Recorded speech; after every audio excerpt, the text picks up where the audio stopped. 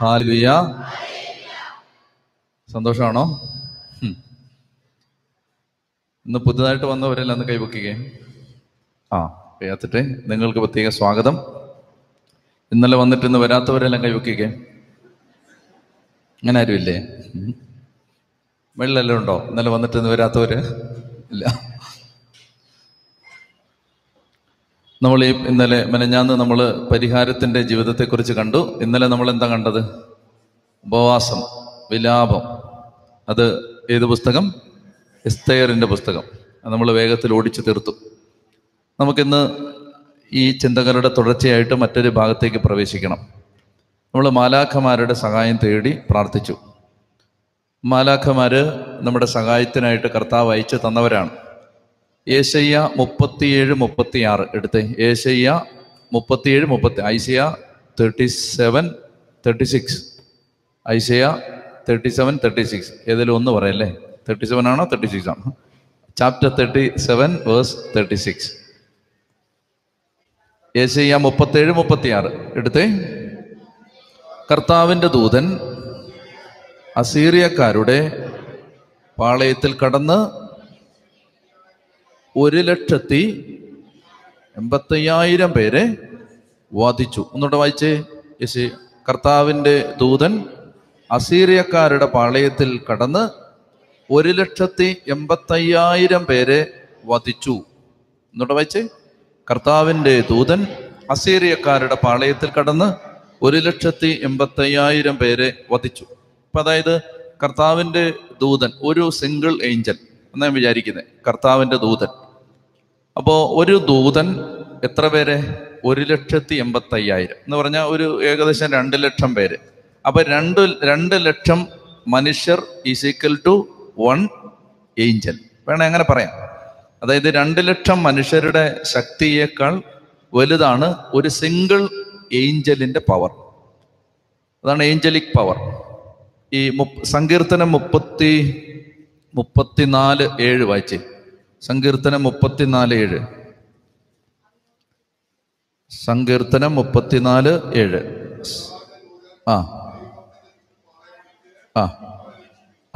സാംസ് 34:7 വായിച്ചേ. കർത്താവിൻ്റെ ദൂതൻ ദൈവഭക്തരുടെ ചുറ്റും പാളയമടിച്ച്. അപ്പൊ കർത്താവിൻ്റെ ദൂതൻ ദൈവമക്കളുടെ ചുറ്റും പാളയമടിച്ച് അവരെ രക്ഷിക്കുന്നു. നമുക്കെല്ലാവർക്കും കർത്താവിൻ്റെ മാലാഖമാരുടെ സഹായമുണ്ട്. അപ്പസ്തോല പ്രവർത്തനം എടുത്തേ. അപ്പസ്തോല പ്രവർത്തനത്തിൽ പത്രോസ് ലീഹ തടവിലാക്കപ്പെട്ട് അവിടെ നിന്ന് പത്രോസ് ലീഹായെ കർത്താവ് വിമോചിപ്പിച്ച് കൊണ്ടുവരുന്ന ഭാഗത്ത് നമുക്കെല്ലാം കാവൽ ദൂതന്മാരുണ്ട് എന്ന് നിങ്ങൾ വിശ്വസിക്കുന്നുണ്ടോ? ഗാർഡിയൻ ഏഞ്ചലിൽ വിശ്വസിക്കുന്നവർ ആണോ നിങ്ങൾ? ആണല്ലോ അല്ലേ?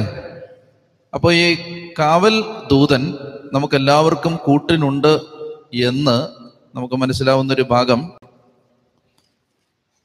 അപ്പസ്തോലന്മാര് 12-ാമത്തെ അധ്യായം എടുത്തേ. അപ്പസ്തോല പ്രവർത്തനം 12-ാം അധ്യായം. അപ്പസ്തോല പ്രവർത്തനം 12-ാം അധ്യായം. 12-ാം അധ്യായത്തിൽ പത്രോസ് ലീഹായെ ഒരു ദൂതൻ വന്ന് രക്ഷിക്കുകയാണ്. അപ്പൊ നിങ്ങളിങ്ങനെ വായിക്കണം. 6 മുതൽ വായിക്കണം. 6 മുതൽ. പരസ്യ വിചാരണയ്ക്ക് പുറത്തു കൊണ്ടുവരാൻ ഹെറോദേസ് ഉദ്ദേശിച്ചിരുന്നതിൻ്റെ തലേ രാത്രി പത്രോസ് 2 ചങ്ങലകളാൽ ബന്ധിതനായി 2 പടയാളികളുടെ മധ്യേ ഉറങ്ങുകയായിരുന്നു. പട്ടാളക്കാർ കാരാഗ്രഹ വാതിൽക്കൽ കാവൽ നിൽക്കുന്നുണ്ടായിരുന്നു. പെട്ടെന്ന് കർത്താവിൻ്റെ ഒരു ദൂതൻ പ്രത്യക്ഷനായി. ആ മുറിയാകെ പ്രകാശം നിറഞ്ഞു. അവൻ പത്രോസിനെ പാർശ്വത്തിൽ തട്ടി ഉണർത്തിക്കൊണ്ട് പറഞ്ഞു, വേഗം എഴുന്നേൽക്കൂ. അപ്പോൾ അവൻ്റെ കൈകളിൽ നിന്ന് ചങ്ങലകൾ താഴെ വീണു. ദൂതൻ അവനോട് പറഞ്ഞു, നീ അരമുറുക്കി പാദരക്ഷകൾ അണിയുക. അവൻ അങ്ങനെ ചെയ്തു. ദൂതൻ വീണ്ടും പറഞ്ഞു, മേലങ്കി ധരിച്ചുകൊണ്ട് എൻ്റെ പിന്നാലെ വരിക. അവൻ പുറത്തിറങ്ങി ദൂതനെ അനുഗമിച്ചു. എങ്കിലും ദൂതൻ വഴി സംഭവിച്ച ഈ കാര്യം യാഥാർത്ഥ്യമാണെന്ന് അവന് തോന്നിയില്ല. തനിക്കൊരു ദർശനമുണ്ടായതാണെന്നേ അവൻ കരുതിയുള്ളൂ. അപ്പൊ ഇനി എന്നിട്ട് വായിക്കേണ്ടത് 12-ാമത്തെ വാക്യം. ഇക്കാര്യം ഗ്രഹിച്ചപ്പോൾ അവൻ മർക്കോസ് എന്ന അപരനാമമുള്ള യോഹന്നാന്റെ അമ്മയായ മറിയത്തിന്റെ വീട്ടിലേക്ക് പോയി. ഈ വീട് നിങ്ങൾക്ക് പരിചയമുണ്ടോ? ഈ വീട് മർക്കോസിന്റെ അമ്മയായ മറിയത്തിന്റെ വീട് പരിചയമുണ്ടോ? ആ വീടാണ് സെഹിയോൻ മാളിക കേട്ടോ. ഈ വീടാണത്, അപ്പർ റൂം. ഇതാണത് മർക്കോസിന്റെ അമ്മയായ മറിയത്തിന്റെ വീടാണത്. അപ്പോൾ വായിച്ചേ, ഇക്കാര്യം ഗ്രഹിച്ചപ്പോൾ അവൻ മർക്കോസ് എന്ന പരനാമമുള്ള യോഹന്നാന്റെ അമ്മയായ മറിയത്തിന്റെ വീട്ടിലേക്ക് പോയി. അവിടെ വളരെ പേർ സമ്മേളിച്ച് പ്രാർത്ഥിച്ചുകൊണ്ടിരിക്കുകയായിരുന്നു. അവൻ പടിവാതിക്കൽ മുട്ടിയപ്പോ റോദ എന്ന വേലക്കാരി ഇറങ്ങി വന്ന് നോക്കി. പത്രോസിന്റെ സ്വരം തിരിച്ചറിഞ്ഞ അവൾ സന്തോഷഭരിതയായി വാതിൽ തുറക്കുന്ന കാര്യം മറന്ന് അകത്തേക്ക് ഓടിച്ചെന്ന് പത്രോസ് വാതിക്കൽ നിൽക്കുന്നുവെന്നറിയിച്ചു. നിനക്ക് ഭ്രാന്താണെന്ന് അവർ പറഞ്ഞു. അവൾ വീണ്ടും തറപ്പിച്ച് പറഞ്ഞപ്പോൾ അവന്റെ കാവൽദൂതനായിരിക്കും എന്നായിരുന്നു. അതായത് ജയിലിൽ നിന്ന് മോചിപ്പിക്കപ്പെട്ട് പത്രോസ് വന്ന് വീട്ടുവാതിക്ക് വന്ന് മുട്ടി വിളിക്കുമ്പോൾ വേലക്കാരിയുടെ പേരെന്താ? എന്തോ ഒരു ഭാഗ്യം ചെയ്ത വേലക്കാരി അത് അല്ലേ? തിരുവെഴുത്തുകളിൽ അവളുടെ പേര് എഴുതപ്പെട്ടു, റോദ എന്ന് പറയുന്നൊരു വേലക്കാരി. അവൾ വന്ന് നോക്കുമ്പോൾ പത്രോസിനെ കണ്ടിട്ട് അവൾ വളരെ സന്തോഷത്തോടെ പത്രോസ് ഇതാ വന്നിരിക്കുന്നു എന്ന് പറഞ്ഞപ്പോൾ അവർ പറഞ്ഞു നിനക്ക് ഭ്രാന്താണ്. അവൾ പറഞ്ഞു, തറപ്പിച്ച് പറഞ്ഞത് പത്രോസാണ്. അപ്പൊ അവര് പറയാണ് എങ്കിൽ അവന്റെ ഗാർഡിയൻ ഏഞ്ചൽ ആയിരിക്കും. അപ്പൊ നമ്മുടെ കാവൽ മാലാഖയുടെ ഷേപ്പ് എന്താണ്? നമ്മുടെ ഷേപ്പാണ്. അതുകൊണ്ട് മര്യാദയ്ക്ക് വൃത്തിയായിട്ടൊക്കെ നടന്നോണം. അല്ലെങ്കിൽ നമ്മുടെ മാലാഖയ്ക്കാണ് അതിന്റെ നാണക്കേട്. ഇതിങ്ങനെ കൂറ പിടിച്ച് നടക്കുന്ന ഒരാളുടെ മാലാഖയായതിൽ ആ മാലാഖ വളരെയേറെ പരിതപിക്കും. അതുകൊണ്ട് നല്ല വൃത്തിയായിട്ടൊക്കെ നടക്കണം. നമ്മുടെ മാലാഖയ്ക്ക് നമ്മുടെ അതേ ഷേപ്പാണ്. ചെത്തി പറഞ്ഞേ ഹല്ലേലൂയാ, ഹല്ലേലൂയാ. പാദ്രേ പിയോയുടെ ജീവിതത്തിൽ അങ്ങനെ സംഭവം രേഖപ്പെടുത്തിയിട്ടുണ്ട്. പാദ്രേ പിയോ ഒരു സ്ഥലത്ത് കുമ്പസാരിപ്പിച്ചുകൊണ്ടിരിക്കുമ്പോൾ അദ്ദേഹം തൻ്റെ മാലാഖയെ, തൻ്റെ കാവൽ ദൂതനെ വേറൊരു സ്ഥലത്തേക്ക് അയക്കും. അപ്പോൾ പാദ്രേ പിയോ വേറൊരു സ്ഥലത്ത് സഞ്ചരിക്കുന്നതായിട്ട് ആളുകൾ കാണും. ഇങ്ങനെ ഈ ബൈ ലൊക്കേഷൻ, അതിനെക്കുറിച്ച് അങ്ങനെയാണ് വായിച്ചിട്ടുള്ളത്. മാലാഖ അദ്ദേഹത്തിൻ്റെ കാവൽ ദൂതനാണ് വേറൊരു സ്ഥലത്ത് പോയി ഒരു രോഗിയെ കാണുന്നു, രോഗിക്ക് വേണ്ടി പ്രാർത്ഥിക്കുന്നു. അങ്ങനെ സംഭവങ്ങൾ നടന്നിട്ടുണ്ട്, ഇന്നും നടക്കുന്നുണ്ട്. ഇന്നും ഞാൻ പറഞ്ഞാൽ പിന്നെ അത് നിങ്ങൾ വാട്സപ്പും ഫേസ്ബുക്കും ഉള്ളതുകൊണ്ട് ഞാൻ പറയുന്നില്ല. അതായത് ഇന്ന് ഈ കാലഘട്ടത്തിൽ അങ്ങനെ നടക്കുന്നുണ്ട്. അതായത് ചില ആളുകൾ ചില സ്ഥലങ്ങളിലായിരിക്കും, പക്ഷെ അവർ ചില ആളുകളെടുത്ത് ചെല്ലും, അവർക്ക് വേണ്ടി പ്രാർത്ഥിക്കും, അവർ സൗഖ്യം പ്രാപിക്കും. ഇന്ന് ഈ 2019 അത് നടക്കുന്നുണ്ട്. ചെത്തി പറഞ്ഞേ ഹല്ലേലൂയാ, ഹല്ലേലൂയാ. അപ്പൊ ഞാൻ പറഞ്ഞു വരുന്നത്, നമ്മുടെ കാവൽ മാലാഖ, കർത്താവിന്റെ ദൂതൻ നമുക്ക് ചുറ്റും പാളയം അടിച്ചിരിക്കുന്നു. കർത്താവിന്റെ ഒരു ദൂതൻ അസീറിയക്കാരുടെ പാളയത്തിൽ കടന്ന് 1,85,000 പേരെ വകവരുത്തി. ഞാനൊരു സംഭവം ഓർക്കുന്നുണ്ട്. അതായത് ഒരിക്കൽ ഞാനൊരു ബുദ്ധിമുട്ടുള്ള സ്ഥലത്ത് ശുശ്രൂഷ ചെയ്യുമ്പോൾ അവിടെ ഒരു ചെറുപ്പക്കാരൻ, അവന് ഇത്തിരി പ്രയാസത്തിലൊക്കെ ആയിരുന്നു. എന്നാൽ കർത്താവ് അവനെ നവീകരിച്ചു, അവന് മാനസാന്തരം ഉണ്ടായി. അങ്ങനെ ധ്യാനമെല്ലാം കൂടി അവൻ നല്ല മിടുക്കനായിട്ട് മാറി. അപ്പോൾ ഒരു 10-40 അടുത്ത് വയസ്സ് പ്രായമുണ്ട്. കല്യാണമൊന്നും നടക്കുന്നില്ല. അപ്പം ഞാൻ അവനോട് പറഞ്ഞു, നീ കല്യാണം കഴിക്കണം, ഇങ്ങനെ നടക്കരുത്. അപ്പോൾ അവൻ അവൻ്റെ ജീവിതത്തിൻ്റെ ഭൂതകാലത്തിലെ അനേകം ദുരനുഭവങ്ങൾ പങ്കുവെച്ചിട്ട് അവൻ എൻ്റെ അടുത്ത് പറഞ്ഞു, എൻ്റെ അച്ഛാ, എനിക്ക് ആര് പെണ്ണ് തരാനാണ്? എനിക്കങ്ങനെ കുടുംബജീവിതം അതൊക്കെ എനിക്ക് ആഗ്രഹമുണ്ട്, പക്ഷെ അതൊന്നും നടക്കില്ല. അപ്പം അങ്ങനെ ഇരിക്കുമ്പോൾ എല്ലാവരും പ്രാർത്ഥിച്ചു, ഞങ്ങളെല്ലാം പ്രാർത്ഥിച്ചു. അങ്ങനെ കർത്താവ് ഇവന് ഒരു കുടുംബജീവിതത്തിൻ്റെ വഴി തുറന്നു കൊടുത്തു.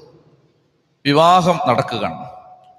അപ്പം അങ്ങനെ ഇരിക്കുന്ന സമയത്ത് ഇവന് ഇത്തിരി സഭയോടൊക്കെ അല്പം പ്രയാസം ഉണ്ടായിരുന്നു, പിതാക്കന്മാരോടൊക്കെ ഇത്തിരി പ്രയാസം ഉണ്ടായിരുന്നു, പിതാക്കന്മാർക്ക് ഇവനോട് ഇത്തിരി പ്രയാസം ഉണ്ടായിരുന്നു. അപ്പോൾ ആ സാഹചര്യത്തിൽ ഞാൻ ഒരിക്കൽ പിതാവിനോട് പറഞ്ഞു, പിതാവേ, ഇത് ഇവൻ്റെ കല്യാണമാണ്, പിതാവിന് ഇവനോട് മധുരമായി പകരം വീട്ടാൻ ഒരവസരം കിട്ടുകയാണ്, പിതാവ് വന്നിട്ട് ഇവനെ അങ്ങ് കെട്ടിക്കണം. അതല്ലേ ക്രിസ്തീയ പ്രതികാരം അല്ലേ? പിതാവിൻ്റെ മനസ്സ് വിഷമിപ്പിച്ച സാഹചര്യങ്ങൾ പിതാവിൻ്റെ മനസ്സിലുണ്ട്, ഇവന് ചില പ്രയാസം നേരിട്ടെന്ന് ഇവൻ്റെ മനസ്സിലുണ്ട്. അപ്പം രണ്ട് ഭാഗത്തും പ്രയാസമുണ്ട്. അതിൻ്റെ വാസ്തവം എന്തോ ആവട്ടെ. അപ്പം ഞാൻ പറഞ്ഞു, പിതാവിന് നല്ല പ്രയാസം ഉണ്ടായിട്ടുണ്ടെന്ന് എനിക്കറിയാം. അതുകൊണ്ട് ഞാൻ പിതാവിനോട് പറഞ്ഞു, ഇവൻ്റെ കല്യാണമാണ്, പിതാവ് വന്ന് അവനെ കെട്ടിച്ചാൽ അതൊരു നല്ല ക്രിസ്തീയ സാക്ഷ്യമായിരിക്കും. അപ്പം ഞങ്ങളുടെ പിതാവ് വളരെ ഹൃദയത്തുറവിയുള്ള ആളാണ്. ഇത്തരം സാഹചര്യങ്ങളിൽ അദ്ദേഹം വളരെ സന്തോഷത്തോടെ ഇറങ്ങി വരും. അപ്പോൾ അദ്ദേഹം സമ്മതിച്ചിട്ട് ഞാൻ വരാമെന്ന് പറഞ്ഞു. അങ്ങനെ അദ്ദേഹത്തിൻ്റെ സമയം അനുസരിച്ച് ഇവൻ്റെ കല്യാണം. അപ്പം ഞാനിവനോട് പറഞ്ഞു, നിന്നെ കെട്ടിക്കാൻ പോകുന്നത് കർദിനാളാണ്. അവൻ തല ഇറങ്ങി വീണില്ല എന്നേ ഉള്ളൂ, അവൻ വാവിട്ട് കരഞ്ഞു. അപ്പം ഞാൻ പറഞ്ഞു, നീ പിതാവ് വരുമ്പോൾ അവനോട് മാപ്പൊക്കെ പറഞ്ഞ് നിലമെടുക്കാനായിട്ട് കല്യാണം കഴിക്കണം. അങ്ങനെ എല്ലാം വളരെ ചിട്ടയായിട്ട് മുന്നോട്ട് പോകുമ്പോഴാണ് വേഗത്തിൽ ഒരു പ്രശ്നം പൊട്ടിപ്പുറപ്പെടുന്നത്. അതായത് ഞാൻ ഈ പറയുന്ന കഥാപാത്രത്തിൻ്റെ അനുജൻ, അവനിങ്ങനെ വേറൊരു സാഹചര്യത്തിൽ മാറിയൊക്കെ താമസിക്കുകയാണ്.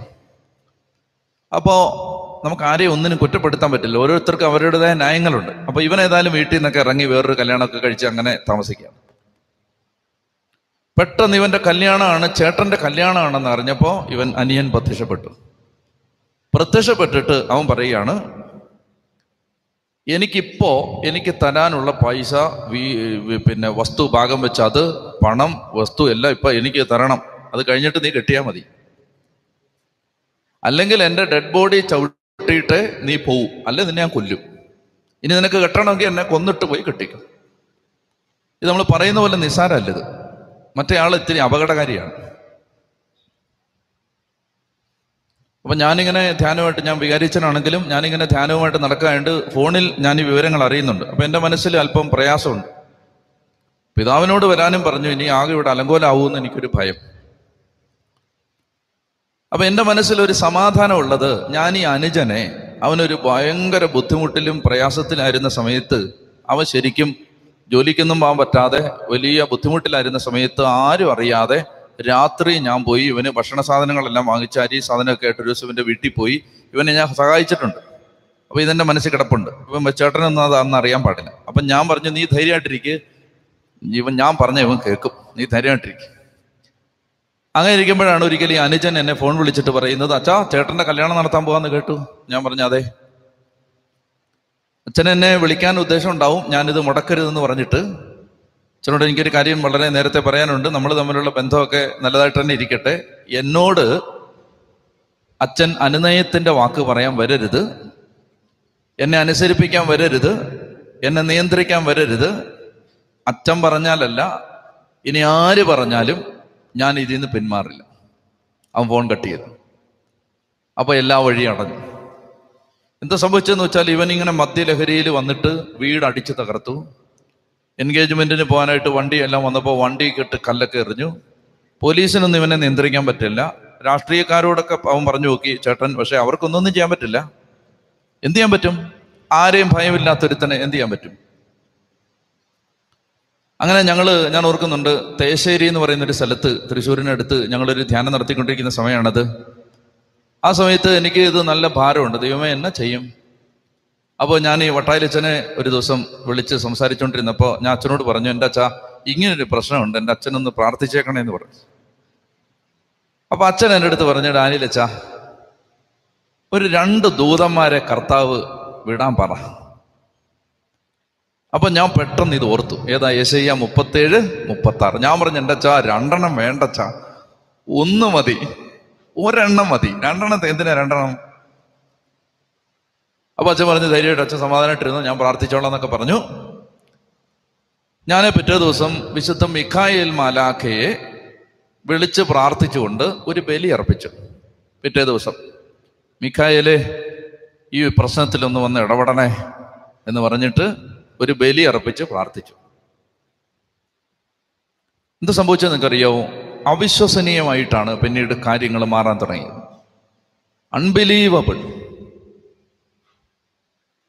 എന്ന് പറഞ്ഞാൽ, കല്യാണത്തിൻ്റെ ദിവസമാണ്. പിന്നെ അടുത്ത ദിവസം ഈ ബലി അർപ്പിച്ചു. അന്ന് വൈകുന്നേരം ആകുമ്പോഴേക്കും അടിമുടി ഈ അനുജന് രൂപാന്തരം.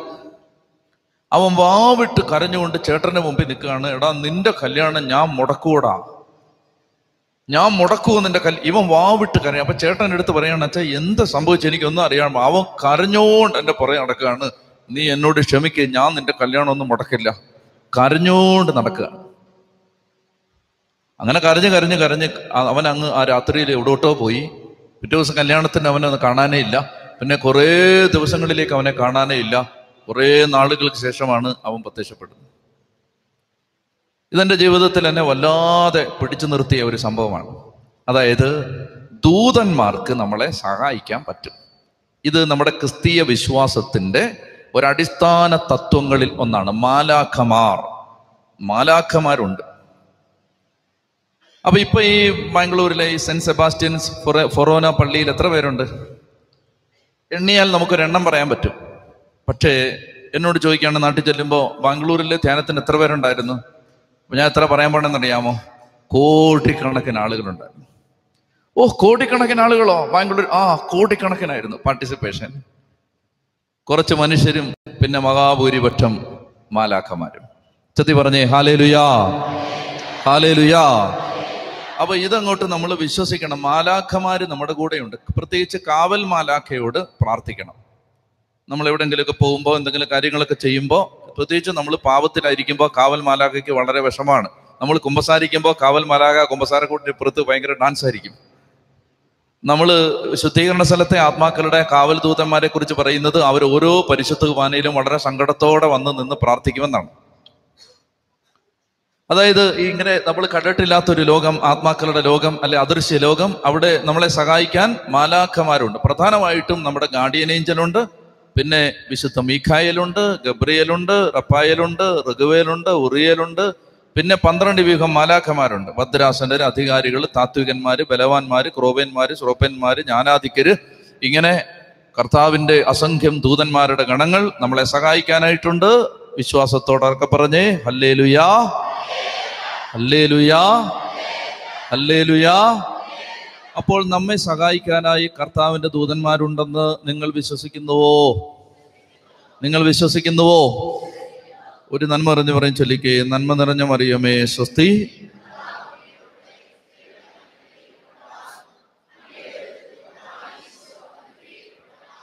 പരിശുദ്ധ മറിയമേ തമ്പുരാന്റെ അമ്മേ, പാപികളായ ഞങ്ങൾക്ക് വേണ്ടി എപ്പോഴും ഞങ്ങളുടെ മരണസമയത്തും തമ്പുരാനുടെ അപേക്ഷ. രാജാക്കന്മാരുടെ 2-ാം പുസ്തകം 6-ാം അധ്യായം, 2 Kings chapter 6 verse 8 onwards. നിങ്ങൾ വായിക്കണ്ട, ഞാൻ പറഞ്ഞുതരാം, കേട്ടാൽ മതി. ഇത് ബൈബിൾ നോക്കിയോ, ബൈബിളിൽ ആ ഭാഗം നോക്കിക്കോണം. 2 രാജാക്കന്മാർ 6-ാം അധ്യായം, 2 Kings chapter 6. അതെടുത്ത് വെച്ചിട്ട് എന്നെ ശ്രദ്ധിക്കുക. അതായത് സിറിയ രാജാവ് ഇസ്രായേൽ രാജാവിൻ്റെ നിതാന്ത ശത്രുവാണ്. നിരന്തരമായി ഇസ്രായേൽ രാജാവിന് ബുദ്ധിമുട്ടുണ്ടാക്കിക്കൊണ്ടിരുന്ന ഒരു രാജാവാണ്. രാജാവിന്റെ പേര് സിറിയ രാജാവായ ബൻഹദാദ്. എന്താണ് രാജാവിന്റെ പേര്? ബൻഹദാദ്. എന്താണ് പേര്? എസ്തേറിന്റെ പുസ്തകത്തിലെ കഥാപാത്രങ്ങൾ ആരൊക്കെയാണ്? എസ്തേറിന്റെ വളർത്തച്ഛൻ മൊർദെഖായ്, ഈ കഥയിലെ വില്ലൻ ഹാമാൻ. രാജാവിന്റെ പേര് അഹസ്വേരൂസ്. ഓക്കെ. അപ്പോൾ ഈ രാജാക്കന്മാരുടെ 2-ാം പുസ്തകം 6-ാം അധ്യായത്തിൽ നമ്മൾ രാജാവ് സിറിയ രാജാവിനെ കാണുകയാണ്. എന്നെ ശ്രദ്ധിച്ചാൽ മതി. ഈ സിറിയ രാജാവ് എപ്പോഴും ഇസ്രായേൽ രാജാവിനെതിരെ യുദ്ധത്തിന് വരും. എപ്പോഴും ഇസ്രായേൽ രാജാവിനെ നിരന്തരമായിട്ട് ബുദ്ധിമുട്ടിച്ചുകൊണ്ടിരിക്കുന്നതാണ് ഏത് രാജാവ്? സിറിയ രാജാവ്. അപ്പൊ ഈ Assyrian king is in continuous battle with the king of Israel. പക്ഷെ എന്താ ഇതിന്റെ ഒരു ഇഫക്റ്റ് എന്ന് വെച്ചാല്, എപ്പോൾ ഇസ്രായേൽ രാജാവിനെതിരെ സിറിയ രാജാവ് യുദ്ധത്തിന് വന്നാലും അപ്പോൾ തന്നെ ഏലീഷ എന്നൊരു ദൈവ മനുഷ്യൻ ആ നാട്ടിൽ താമസിക്കുന്നുണ്ട്. അദ്ദേഹത്തിന് ക്യാമറ കണ്ണുകളാണ്. 4 വശത്തേക്കും തിരിഞ്ഞു നിൽക്കുന്ന സൂക്ഷ്മ നയനങ്ങളുള്ള പ്രവാചകന്മാരാണ്. 4 ചുറ്റുപാട് 4 വശത്തേക്കും കണ്ണിങ്ങനെ തുറന്നു പിടിച്ചിരിക്കുകയാണ്. അപ്പൊ അതുകൊണ്ട് അവരുടെ ആത്മീയ നേത്രങ്ങൾ തുറക്കപ്പെട്ടതായതുകൊണ്ട് ശത്രുവിന്റെ ചലനം പോലും അവർക്കറിയാം. അപ്പോൾ എപ്പോഴെല്ലാം സിറിയ രാജാവ് ഇസ്രായേൽ രാജാവിനെ ഉപദ്രവിക്കാനായി വരുന്നോ അപ്പോൾ ഏലീഷ രാജാവിന്, ഇസ്രായേൽ രാജാവിന് ഒരു മെസ്സേജ് കൊടുത്തുകൂടി, ഇതാ സിറിയ രാജാവ് തിങ്കളാഴ്ച ഉച്ചയ്ക്ക് യുദ്ധത്തിന് വരാൻ സാധ്യതയുണ്ട്. അപ്പൊ തന്നെ ഇസ്രായേൽ രാജാവ് സൈന്യമായിട്ട് അങ്ങോട്ട് ചെന്നിട്ട്, നീ എന്തിനാ ഇങ്ങോട്ട് വരുന്നത്, ഞാൻ അങ്ങോട്ട് വരാന്ന് പറഞ്ഞിട്ട് അവിടെ ചെന്നിട്ട് അടിച്ചു ഓടിക്കും. ഇതാണ് പരിപാടി. അപ്പൊ ഈ സിറിയ രാജാവിന് ഭയങ്കര തലവേദന. അപ്പൊ അയാൾ ചോദിക്കുകയാണ്, ഈ ആരാണ് ഈ ചോർത്തുന്നത്, ആരാണ് ഈ വിവരം കൊടുക്കുന്നത്, ഇതങ്ങോട്ട് പിടി കിട്ടുന്നില്ല. അപ്പൊ അങ്ങനെ ഇരിക്കുമ്പോ അദ്ദേഹത്തിന്റെ ഭൃത്യന്മാരോട് ചോദിച്ചു, എന്താണ് ഇവിടുത്തെ പ്രശ്നം? അപ്പൊ അദ്ദേഹം ഭൃത്യന്മാര് പറയാണ്, എന്റെ പൊന്നു രാജാവേ, രാജാവ് ബെഡ്റൂമിൽ സംസാരിക്കുന്നത് പോലും ഇസ്രായേൽ രാജാവിന് ചോർത്തി കൊടുക്കുന്ന ഒരാളുണ്ട്. അതാരാണ്? അതാണ് ദൈവപുരുഷനായ എലീഷ. എന്നാ പിന്നെ അവനെ പിടിച്ചു കളയാന്ന് വിചാരിച്ചു. ഇവനെ അങ്ങ് പിടിച്ചാൽ കാര്യം ശരിയാവുമല്ലോ. അങ്ങനെ ഏലീഷയെ പിടിക്കാൻ വേണ്ടി സിറിയ രാജാവ് സൈന്യവുമായിട്ട് വരികയാണ്. അപ്പോൾ ദൈവപുരുഷൻ ഒരു സ്ഥലത്ത് താമസിക്കുകയാണ്. അദ്ദേഹം താമസിക്കുന്ന ഒരു മലയിലാണ്. അപ്പൊ പ്രവാചകന്മാരെല്ലാം, ചെറിയ പ്രവാചകന്മാരെല്ലാം കൂടുണ്ട്, ദാസന്മാര്, വൃത്തിമാര്. ഈ പ്രവാചകൻ എന്നൊക്കെ പറഞ്ഞാൽ ഈ ഇസ്രായേലിലെ പ്രവാചകന്മാർക്ക് ശിഷ്യന്മാർ ഇഷ്ടം പോലെ ഉണ്ടായിരുന്നു. അപ്പൊ അവരെല്ലാം ഒരു സ്ഥലത്ത് ഈ സന്യാസാശ്രമം പോലെ താമസിക്കുന്നു. അപ്പൊ ഈ മലമുകളിൽ ദൈവപുരുഷൻ താമസിച്ചിരുന്ന സ്ഥലത്ത് സിറിയ രാജാവ് വന്നിട്ട് 1000 കണക്കിന് പടയാളികളെ, രഥങ്ങളെ, സൈന്യവ്യൂഹത്തെ നിർത്തിയിട്ട് ഒരാളെ പിടിക്കാൻ വേണ്ടി രാത്രിയിൽ വന്ന് തമ്പടിച്ചു. രാവിലെ ഒരു ചെറിയ പ്രവാചകൻ പല്ല് തേക്കാനായിട്ട് എഴുന്നേറ്റപ്പോ ചെറിയൊരു അനക്കം കൊണ്ടങ്ങോട്ട് നോക്കിയപ്പോ ഒരുത്തൻ ഇങ്ങനെ കുന്തമായിട്ട് നിൽക്കുകയാണ്. അപ്പൊ ഇങ്ങോട്ട് തിരിഞ്ഞപ്പോ വേറൊരുത്തൻ വാളുമായിട്ട് നിൽക്കുകയാണ്. അപ്പൊ ചുറ്റുപാട് നോക്കിക്കഴിഞ്ഞപ്പോ വൃത്യന് മനസ്സിലായി സംഭവം വളരെ ഗൗരവമുള്ളതാണ്. ഇതാ സിറിയ രാജാവിന്റെ സൈന്യം നല്ലൊരു ശതമാനം നമ്മുടെ വീട്ടുമുറ്റത്ത് വന്ന് തമ്പടിച്ചിരിക്കുകയാണ്. അവരിങ്ങനെ കുന്തമൊക്കെ നീട്ടി നിൽക്കുകയാണ്, ഇപ്പൊ കുത്തിക്കളയെന്ന് പറഞ്ഞിട്ട്. അപ്പൊ ഈ ദൈവപുരുഷന്റെ ദാസൻ ഓടി. ഇനി നിങ്ങൾ വായിച്ചു 15 മുതൽ, 2 രാജാക്കന്മാർ 6:15 മുതൽ. ദൈവപുരുഷന്റെ ദാസൻ അതിരാവിലെ എഴുന്നേറ്റ് പുറത്തു വന്നപ്പോൾ രഥങ്ങളും കുതിരകളുമായി സൈന്യം നഗരം വളഞ്ഞിരിക്കുന്നത് കണ്ടു. അവൻ വിളിച്ചു പറഞ്ഞു, അയ്യോ യജമാനനെ, നാം എന്താണ് ചെയ്യുക? അവൻ പറഞ്ഞു. ആര് പറഞ്ഞു? അവൻ. ആരാണ് ഈ അവൻ? ഏലീശ. ഏലീശ പറഞ്ഞു, ഭയപ്പെടേണ്ട, അവരെക്കാൾ കൂടുതൽ ആളുകൾ നമ്മുടെ കൂടെയുണ്ട്. അതൊന്നുകൂടെ വായിച്ചേ. അവൻ പറഞ്ഞു, ഭയപ്പെടേണ്ട, അവരെക്കാൾ കൂടുതൽ ആളുകൾ നമ്മുടെ കൂടെയുണ്ട്. എന്നോട് പറഞ്ഞേ. അവൻ പറഞ്ഞു, ഭയപ്പെടേണ്ട, അവരെക്കാൾ കൂടുതൽ ആളുകൾ നമ്മുടെ കൂടെയുണ്ട്. അപ്പോൾ ഏലീശ പ്രാർത്ഥിച്ചു, കർത്താവേ, ഇവന്റെ കണ്ണുകൾ തുറക്കണമേ, ഇവൻ കാണട്ടെ. ആരാണ് ഇവൻ? ദൈവപുരുഷന്റെ ദാസൻ. കർത്താവേ, ഇവന്റെ കണ്ണൊന്ന് തുറന്നു കൊടുക്കണേ, ഇവനങ്ങ് കാണട്ടെ. കർത്താവ് അവന്റെ കണ്ണുകൾ തുറന്നു. വായിക്കാം. ഏലീശായ്ക്ക് ചുറ്റും മല ആഗ്നേയ രഥങ്ങളും കുതിരകളും കൊണ്ട് നിറഞ്ഞിരിക്കുന്നത് അവൻ കണ്ടു. അതായത് ദൈവത്തിന്റെ സൈന്യം മുഴുവൻ സിറിയ രാജാവിന്റെ പിന്നിൽ, സിറിയ രാജാവിന്റെ സൈന്യത്തിന്റെ പിന്നിൽ ഏത് സമയത്ത് അവനെ ആക്രമിച്ച് കീഴ്പ്പെടുത്താൻ വേണ്ടി കോടാനുകൂടി മാലാഖമാര് നിൽക്കുന്നത് ദൈവം അവന് കാണിച്ചു കൊടുത്തു. ഇതാണ് നമ്മുടെ സാഹചര്യം. മാലാഖമാർ നമ്മുടെ സഹായത്തിനുണ്ട്. അപ്പൊ അതുകൊണ്ട് നമ്മുടെ എല്ലാ ജീവിത പ്രശ്നങ്ങളിലും മാലാഖമാരിറങ്ങി വരാൻ നമുക്കൊന്ന് പ്രാർത്ഥിച്ചാലോ? എന്ത് പറയുന്നു? സന്തോഷമാണോ? നിങ്ങളുടെ ഇരിപ്പ് കണ്ടിട്ടൊരു സന്തോഷം. ഉച്ചയ്ക്ക് ചോറുണ്ട്, സന്തോഷമായിട്ടിരി. എഴുന്നേറ്റ്.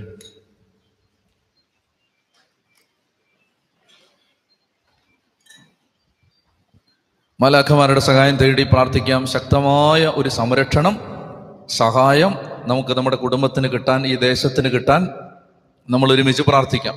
പ്രത്യേകിച്ച് അപകടങ്ങൾ, അനർത്ഥങ്ങൾ, ആപത്തുകൾ, ദുരിതങ്ങൾ, ആത്മഹത്യകൾ, അകാല മരണം ഇവയെല്ലാം ഒഴിവായി പോവാൻ കർത്താവിൻ്റെ മാലാഖമാരുടെ സഹായം നമ്മൾ തേടി പ്രാർത്ഥിക്കുകയാണ്. നമുക്ക് സഹായം വേണം. നമുക്ക് ഒറ്റയ്ക്ക് ജീവിതം മുന്നോട്ട് നയിക്കാൻ പറ്റില്ല. മാലാഖമാർ ഇറങ്ങി വന്ന് നമ്മളെ സഹായിക്കണം. അതിനുവേണ്ടി ആഗ്രഹിച്ച് പ്രാർത്ഥിക്കാം. കരങ്ങൾ നന്നായിട്ട് ഉയർത്തുകയും നിങ്ങൾ ഓരോ ജീവിത സാഹചര്യം, വീട്, പഠന മേഖല, ജോലി മേഖല, ദാമ്പത്യം, മക്കള് എല്ലാവരെയും സമർപ്പിച്ചുകൊണ്ട് അവരുടെ മേലെല്ലാം സ്വർഗത്തിന്റെ സൈന്യം ഇറങ്ങി വരാൻ ആഗ്രഹിച്ച് ശക്തിയോടെ സ്തുതിക്കട്ടെ. Hallelujah, hallelujah, hallelujah. ഹെബ്രായ ലേഖനം 12-ാം അധ്യായം 1-ാം തിരുവചനം. ഹെബ്രായ ലേഖനം 12-ാം അധ്യായം 1-ാം തിരുവചനം. ഹെബ്രായർ 12:1. ഹീബ്രൂസ് 12:1. ഹെബ്രായർ 12:1. നമുക്ക് ചുറ്റും സാക്ഷികളുടെ വലിയ സമൂഹമുള്ളതിനാൽ നമ്മെ വിഷമിപ്പിക്കുന്ന ഭാരവും പാപവും നമുക്ക് നീക്കിക്കളയാം. നമുക്കായി നിശ്ചയിച്ചിരിക്കുന്ന ഈ ഓട്ടപ്പന്തയം സ്ഥിരോത്സാഹത്തോടെ നമുക്ക് ഓടിത്തീർക്കാം. ഒന്നുകൂടെ വായിച്ചേ. നമുക്ക് ചുറ്റും സാക്ഷികളുടെ വലിയ സമൂഹമുള്ളതിനാൽ നമ്മെ വിഷമിപ്പിക്കുന്ന ഭാരവും പാപവും നമുക്ക് നീക്കിക്കളയാം. നമുക്കായി നിശ്ചയിച്ചിരിക്കുന്ന ഈ ഓട്ടപ്പന്തയം സ്ഥിരോത്സാഹത്തോടെ നമുക്ക് ഓടിത്തീർക്കാം. അതായത് പൗലോസ് പറയുകയാണ്, നമുക്ക് ചുറ്റും ആരുടെ വലിയ സമൂഹമുണ്ട്? സാക്ഷികളുടെ വലിയ സമൂഹമുണ്ട്. നമുക്ക് ചുറ്റും ആരുടെ സമൂഹം? സാക്ഷികളുടെ സമൂഹമുണ്ട്. ഞാൻ ചോദ്യം ചോദിക്കട്ടെ, നമുക്ക് ചുറ്റുമുള്ള സാക്ഷികളുടെ സമൂഹത്തെക്കുറിച്ച് ബൈബിളിൽ എവിടെയാ പറയുന്നത്? 12:1 പറയുകയാണ്. ക്ലൂ തരാം. 12:1 പറയുകയാണ് നമുക്ക് ചുറ്റും സാക്ഷികളുടെ വലിയ സമൂഹമുണ്ട്.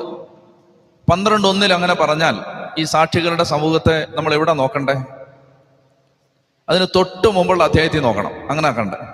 അപ്പൊ അതിന് തൊട്ട് മുമ്പുള്ള അധ്യായത്തിൽ അബ്രഹാം മുതൽ ആദം മുതൽ യേശുക്രിസ്തു വരെയുള്ള സകല വിശുദ്ധരുടെയും പേരുകൾ പരാമർശിച്ചിട്ട് പൗലോസ്ലീഹ 11 അതല്ലേ പറയുന്നേ?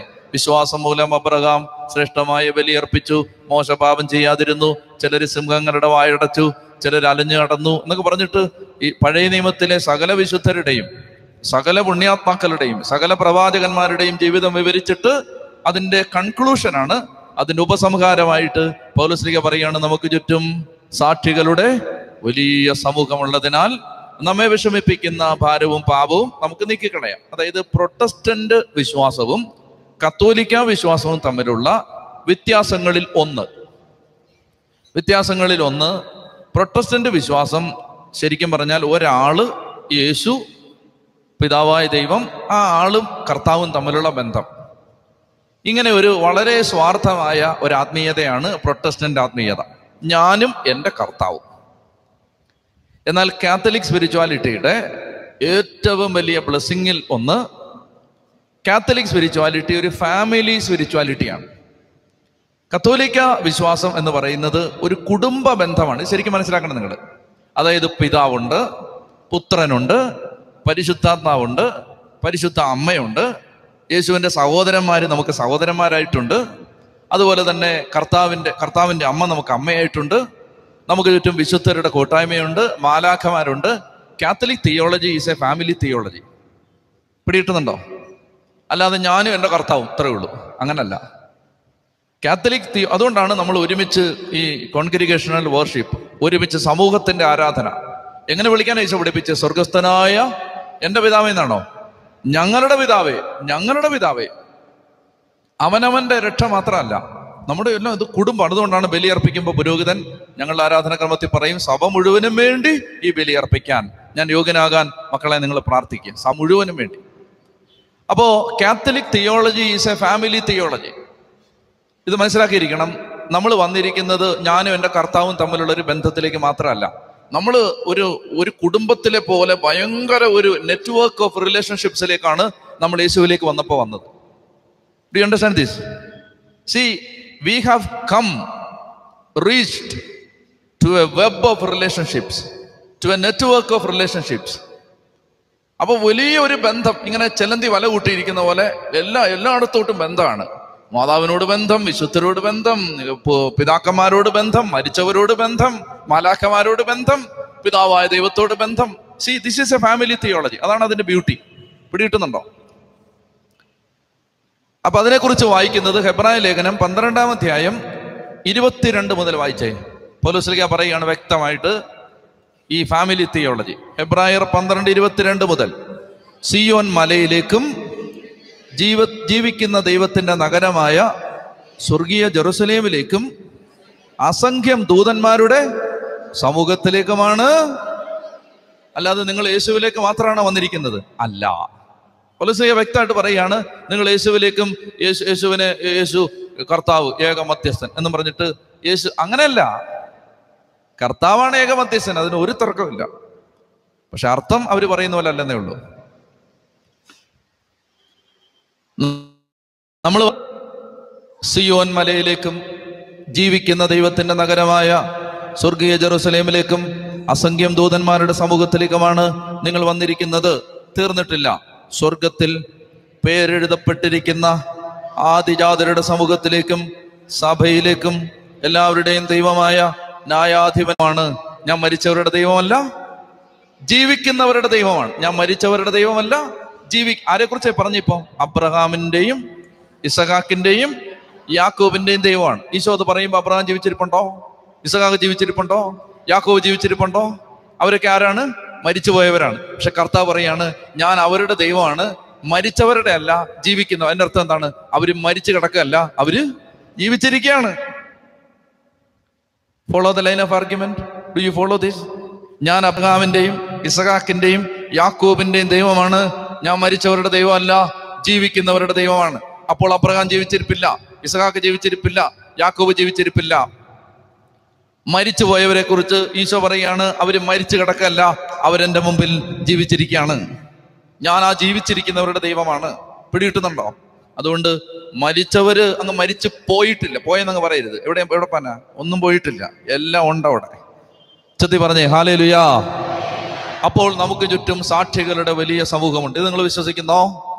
നിങ്ങളെ സഹായിക്കാൻ വിശുദ്ധരുണ്ടെന്ന് നിങ്ങൾ വിശ്വസിക്കുന്നോ? അതായത് സെയിന്റ് സെബാസ്റ്റ്യൻ നമുക്ക് വേണ്ടി മധ്യസ്ഥം വഹിക്കാൻ ഒരു വിശുദ്ധൻ, ആ വിശുദ്ധനെ നമുക്ക് ഇങ്ങോട്ട് തന്നിരിക്കുകയാണ്. ഇഷ്ടംപോലെ അനുഭവങ്ങൾ പറയാനുണ്ട്. അതായത് വിശുദ്ധരുടെ കൂട്ടായ്മ. ഞാൻ കുട്ടിക്കാനത്ത് സിസ്റ്റേഴ്സിന് ധ്യാനം എടുത്തുകൊണ്ടിരിക്കുമ്പോൾ ഇവിടെ ആരാധന ചാപ്പലിൽ ഒരു സഹോദരൻ എനിക്ക് വേണ്ടി ഇരുന്ന് പ്രാർത്ഥിക്കും. ഇപ്പൊ 2 പേര് പ്രാർത്ഥിക്കുന്നുണ്ട്. അതിൽ മധ്യസ്ഥ പ്രാർത്ഥനയ്ക്ക് വന്നിരിക്കുന്ന ആന്റണി കൂടാതെ വേറൊരു സഹോദരനോട്. അപ്പൊ ആ സഹോദരൻ മണിക്കൂറുകൾ അങ്ങനെ ഇരുന്ന് പ്രാർത്ഥിച്ചോളൂ. വേറെ ഡിസ്ട്രാക്ഷൻ ഒന്നുമില്ല, ഇടയ്ക്ക് ചായ കുടിക്കാൻ പോകുന്നൊന്നുമില്ല, ഫുൾ ടൈം പ്രാർത്ഥനയാണ്. അപ്പൊ അതുകൊണ്ട് മധ്യസ്ഥ പ്രാർത്ഥന നടത്തുന്ന ചേട്ടൻ, ഞാൻ കുട്ടിക്കാനത്ത് സിസ്റ്റേഴ്സിന്റെ ധ്യാനം നടത്തുകയാണ്. അപ്പൊ ഞാൻ പറഞ്ഞു, ഒരു കാര്യം ചെയ്യേ, വേറെ എവിടെയും പോയിരിക്കേണ്ട, സ്റ്റേജിൽ തന്നെ ഇവിടെ തന്നെ ഇരുന്നോളാൻ പറഞ്ഞു. അപ്പൊ എനിക്ക് നല്ല പവർ അവിടെ നിന്ന് ഇങ്ങനെ കാറ്റടിക്കും, ഫാൻ അടിക്കുന്ന പോലെ നല്ല പവർ ഇങ്ങനെ വരട്ട് ഇവിടെ ഇരുന്നെത്തിക്കും. അപ്പൊ ഈ ചേട്ടൻ അതേ ഒരു അധ്യാപകനാണ്, റിട്ടയർഡ് അധ്യാപകനാണ്, നല്ല നിലയിൽ ആയിരുന്ന മനുഷ്യനാണ്. കർത്താവിനെ അറിഞ്ഞു, കർത്താവിന്റെ സ്നേഹം അറിഞ്ഞു, പ്രാർത്ഥിക്കാൻ ഒരു കൃപ കിട്ടി. വിശ്വസ്തയോടെ ജീവിക്കുന്നു, ദൈവത്തിന്റെ കരുണ കൊണ്ട് വിശ്വസ്തയോടെ ജീവിക്കുന്നു. അപ്പൊ അങ്ങനെ ഈ മനുഷ്യൻ ഇവിടെ ഇരിപ്പുണ്ട്, ഇവിടെ എൻ്റെ അടുത്തിരിപ്പുണ്ട്. അപ്പൊ ഞാൻ കുട്ടിക്കാനത്തെ സിസ്റ്റേഴ്സിനോട് പറയുകയാണ്, സ്വിറ്റ്സർലൻഡിന്റെ പേട്രൺ സെയിന്റായ വിശുദ്ധ നിക്കോളാസ്, അദ്ദേഹത്തെ വിളിക്കുന്നത് ബ്രദർ ക്ലാവൂസ് എന്നാണ്. സ്വിറ്റ്സർലൻഡിൽ നിങ്ങൾ പോയാൽ അദ്ദേഹത്തിന്റെ പള്ളിയിൽ പോകണം. സ്വിറ്റ്സർലൻഡിൽ എപ്പോഴെങ്കിലും പോകാൻ ഭാഗ്യം കിട്ടിയാൽ നിങ്ങൾ എവിടെ പോകണം? ക്ലാവൂസിന്റെ പള്ളിയിൽ പോകണം. അദ്ദേഹം ഒരു വലിയ വിശുദ്ധനാണ്. അപ്പൊ ആ വിശുദ്ധൻ സഭയുടെ മതബോധന ഗ്രന്ഥത്തിൽ ബ്രദർ ക്ലാവൂസിന്റെ മനോഹരമായ ഒരു പ്രാർത്ഥന രേഖപ്പെടുത്തിയിട്ടുണ്ട്. പോട്ടെ, സമയമില്ല. അപ്പോ ഈ ബ്രദർ ക്ലാവൂസിനെ കുറിച്ച് ഞാൻ ഇങ്ങനെ പറഞ്ഞുകൊണ്ടിരിക്കുകയാണ്. 10 മക്കളായിരുന്നു അദ്ദേഹത്തിന്. അദ്ദേഹം ഒരു ലോയറായിരുന്നു, ഒരു പൊളിറ്റീഷ്യനായിരുന്നു, സമൂഹത്തിൽ അറിയപ്പെടുന്ന ആളായിരുന്നു. സമൂഹത്തിൽ എന്ത് തർക്കം ഉണ്ടായാലും ആളുകൾ ഒരു ആർബിട്രേഷന് വേണ്ടി ഈ സമീപിക്കുന്നത് ഇദ്ദേഹത്തെ ആയിരുന്നു, മധ്യസ്ഥതയ്ക്ക് വേണ്ടി ഇദ്ദേഹത്തെ സമീപിച്ചുകൊണ്ടിരുന്നത്. അങ്ങനെ ഒരു എല്ലാവർക്കും സ്വീകാര്യനായ ഒരു മനുഷ്യൻ. അദ്ദേഹത്തിന് 40 വയസ്സ് പ്രായമുള്ളപ്പോൾ ഒരിക്കൽ ദൈവത്തിന്റെ ഒരു പ്രത്യേക അനുഭവം ഉണ്ടായി. കർത്താവ് പറയാണ്, നിക്കോളാസ് വീട് വിട്ടിറങ്ങുക. നഗ്നപാതനായിട്ട് ഒരു സഞ്ചയെ കൊള്ളുന്ന സാധനവും തൂക്കി വീട് വിട്ടിറങ്ങി 80 കിലോമീറ്റർ അപ്പുറത്തുള്ള കറുത്ത മാതാവിന്റെ ഗ്രോട്ടോയിലേക്ക് കാൽനടയായിട്ട് യാത്ര ചെയ്യുക. സ്വർഗസ്ഥനായ പിതാവേ എന്ന പ്രാർത്ഥന ചൊല്ലിക്കൊണ്ട് അങ്ങ് നടന്നോളാൻ പറഞ്ഞു. ബ്രദർ ക്ലാവൂസ് എന്നിട്ട് ഭാര്യയോടും മക്കളോടും പറഞ്ഞു, ഭാര്യയെ, മക്കളെ, ഇതാ കർത്താവ് സംസാരിച്ചിരിക്കുകയാണ്. എന്താ സംസാരിച്ചത്? വീട് വിട്ടിറങ്ങിപ്പോയി, ഇനി 40 കൊല്ലം കുടുംബത്തിന് വേണ്ടി ജീവിച്ചില്ലേ, ഇനി പൊക്കോ, ഇനി കർത്താവിന് വേണ്ടി ജീവിക്കാൻ പറഞ്ഞു. അപ്പൊ ഭാര്യയോട് ചോദിച്ചു, എന്താടി അഭിപ്രായം ചോദിച്ചു.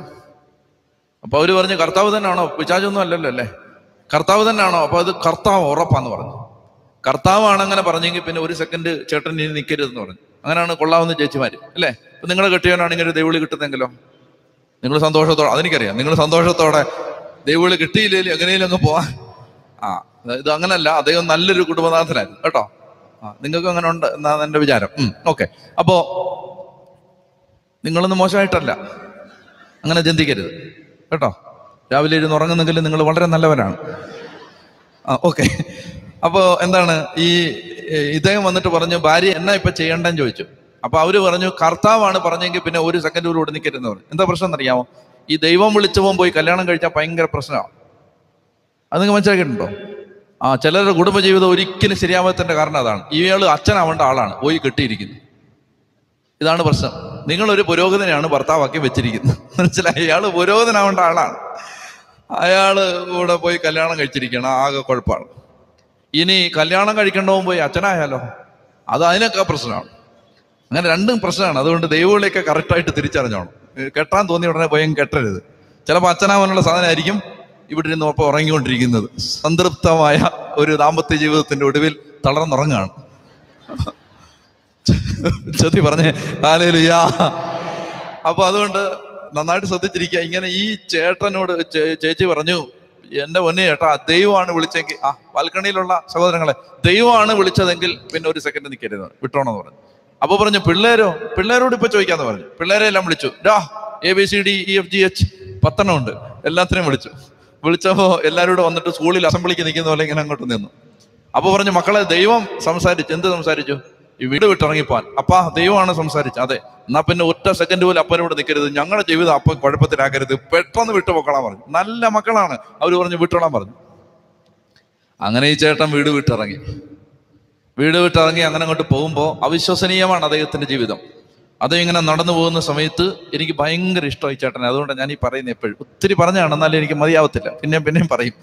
കാരണം ഈ സാറ് കൊള്ളാം, നല്ല ആളാണ്. ഞാൻ ഈ വർഷം സ്വിറ്റ്സർലൻഡിൽ പോകുന്നുണ്ട്, അപ്പോൾ പോകും, ഞാൻ ചേട്ടനെ കാണാൻ പോകും.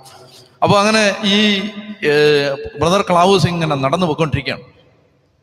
അങ്ങനെ പോയിക്കൊണ്ടിരിക്കുന്ന സമയത്ത് ഒരു ദർശനം ഉണ്ടായി. ഒരു മാലാഖ വന്ന് ഒരു വാള് കുത്തി ഇറക്കുന്ന ദർശനം എന്നാ വിചാരിച്ച്. അത് കഴിഞ്ഞ് ഒരു ചായ കുടിക്കാൻ തുടങ്ങുമ്പോൾ, ഒരു വെള്ളം കുടിക്കാൻ തുടങ്ങുമ്പോൾ ഒന്നും കഴിക്കാൻ പറ്റുന്നില്ല. നിങ്ങൾ വിശ്വസിക്കുമെന്നറിയില്ല, പിന്നീട് അടുത്ത 20 കൊല്ലം ബ്രദർ ക്ലാവൂസ് വിശുദ്ധ കുർബാന അല്ലാതെ വേറൊന്നും ഭക്ഷിച്ചിട്ടില്ല. ഇത് ആർക്കെങ്കിലും സംശയം ഉണ്ടെങ്കിൽ തിരുവനന്തപുരത്ത് ഒരു റിട്ടയർഡ് അധ്യാപകനുണ്ട്. വർഷങ്ങളായിട്ട് ആഴ്ചയിൽ ഒരിക്കൽ മാത്രമേ, ഞായറാഴ്ച ഉച്ചയ്ക്ക് മാത്രമേ ഭക്ഷണം കഴിക്കൂ. ഭാര്യയോടൊപ്പം ഞായറാഴ്ച ഉച്ചയ്ക്ക് ഭക്ഷണം കഴിക്കും, ബാക്കി ഒരു ദിവസവും ഭക്ഷണം കഴിക്കില്ല. വർഷങ്ങളായിട്ട് വിശുദ്ധ കുർബാന മാത്രം ഭക്ഷിച്ച് ജീവിക്കുന്ന ഒരു റിട്ടയർഡ് അധ്യാപകൻ തിരുവനന്തപുരത്തുണ്ട്. ഇത് അസാധ്യമൊന്നുമല്ല. ഉച്ചത്തി പറഞ്ഞേ ഹല്ലേലൂയാ, ഹല്ലേലൂയാ. അപ്പോൾ ശ്രദ്ധിച്ചിരിക്കുക, 20 കൊല്ലം പിന്നീട് ബ്രദർ ക്ലാവൂസ് ഭക്ഷണം കഴിച്ചിട്ടില്ല. അദ്ദേഹം വിശുദ്ധ കുർബാന മാത്രം ഭക്ഷിച്ച് ജീവിച്ചു. പിന്നീട് കുറെ നാൾ കഴിഞ്ഞപ്പോൾ അദ്ദേഹത്തിന്റെ വീടിനടുത്ത് തന്നെ ഒരു ആശ്രമം കെട്ടാൻ കർത്താവ് പറഞ്ഞു. അങ്ങനെ അദ്ദേഹം അവിടെ താമസിച്ച് മരിച്ചു. 2ാം ലോകമഹായുദ്ധ കാലത്ത് ജർമ്മനി സ്വിറ്റ്സർലൻഡിനെ ആക്രമിക്കാനായിട്ട് വരുമ്പോൾ സ്വിറ്റ്സർലൻഡുകാര് കരങ്ങൾ ഉയർത്തി ദൈവത്തെ വിളിച്ചപേക്ഷിച്ചപ്പോൾ ബ്രദർ ക്ലാവൂസിന്റെ മാധ്യസ്ഥവും തേടി. ഹിറ്റ്ലറിന്റെ ജർമ്മൻ പട്ടാളം സ്വിറ്റ്സർലൻഡിന്റെ ബോർഡർ കടക്കാൻ തുടങ്ങുമ്പോൾ ആ രാത്രിയിൽ ഇടിവെട്ടി തിമിർത്ത് പേമാരി പെയ്തു. ആ രാത്രിയിൽ മഞ്ഞു വീണു. സ്വിറ്റ്സർലൻഡിലേക്ക് കയറാൻ പറ്റാതെ, ബോർഡർ കടക്കാൻ പറ്റാതെ ജർമ്മൻ പട്ടാളം ദിവസങ്ങൾക്ക് ശേഷം തിരിച്ചുപോയി. ആകാശത്ത് ഒരു കൈ ഇങ്ങനെ നീണ്ടുവന്ന് ജർമ്മൻ പട്ടാളത്തെ ശാസിക്കുന്ന ഒരു ചിത്രം അനേക ആളുകൾ പ്രാർത്ഥനയിൽ കണ്ടു. അത് ബ്രദർ ക്ലാവൂസിന്റെ കരമാണെന്ന് അവർ വിശ്വസിക്കുന്നു. അങ്ങനെ സ്വിറ്റ്സർലൻഡുകാരുടെ ഔദ്യോഗിക വിശുദ്ധനാണ് ആര്? ബ്രദർ ക്ലാവൂസ്. ഞാനിത് സിസ്റ്റേഴ്സിന് പറഞ്ഞു കൊടുത്തോണ്ടിരിക്കുകയായിരുന്നു. അപ്പൊ ഈ സെഷൻ കഴിഞ്ഞിട്ട് ഞാൻ പുറത്തിറങ്ങുമ്പോൾ ഇദ്ദേഹം എൻ്റെ അടുത്ത് വന്നിട്ട് പറഞ്ഞു, എൻ്റെ അച്ഛൻ ഇങ്ങനെ ബ്രദർ ക്ലാവൂസിന്റെ കാര്യം പറഞ്ഞുകൊണ്ടിരിക്കുമ്പോൾ അദ്ദേഹം ഇങ്ങനെ ഇതും കേട്ടോണ്ട് ഇവിടെ വന്ന് ഫ്രണ്ടിൽ ഇങ്ങനെ ഇരിപ്പുണ്ടായിരുന്നു. പ്രവചനങ്ങളെ നിന്ദിക്കരുത്, പക്ഷെ എല്ലാം പരിശോധിച്ച് നോക്കണം. ഒരു വചനമുണ്ട്, പ്രവചനങ്ങളെ നിന്ദിക്കരുത്, പക്ഷെ എല്ലാം പരിശോധിച്ച് നോക്കണം. അതുകൊണ്ട് ഞാൻ എന്തെങ്കിലും കേട്ട ഉടനെ അപ്പോഴേ അങ്ങോട്ട് വിഴുങ്ങത്തില്ല, ഞാനത് ഒന്ന് ടെസ്റ്റ് ചെയ്യും. അപ്പൊ അതുകൊണ്ട് ഞാൻ പറഞ്ഞു, ആരെയാ കണ്ടത്? ബ്രദർ ക്ലാവൂസിനെ. ഓക്കെ, എനിക്കറിയാം. ഞാൻ ആ കുട്ടിക്കാനത്തെ സിസ്റ്റേഴ്സിനോട് പറയുമ്പോഴാണ് അദ്ദേഹത്തെ കുറിച്ച് ആകെ അതിന്റെ തലേന്നാണ് കേൾക്കുന്നതും വായിക്കുന്നതും.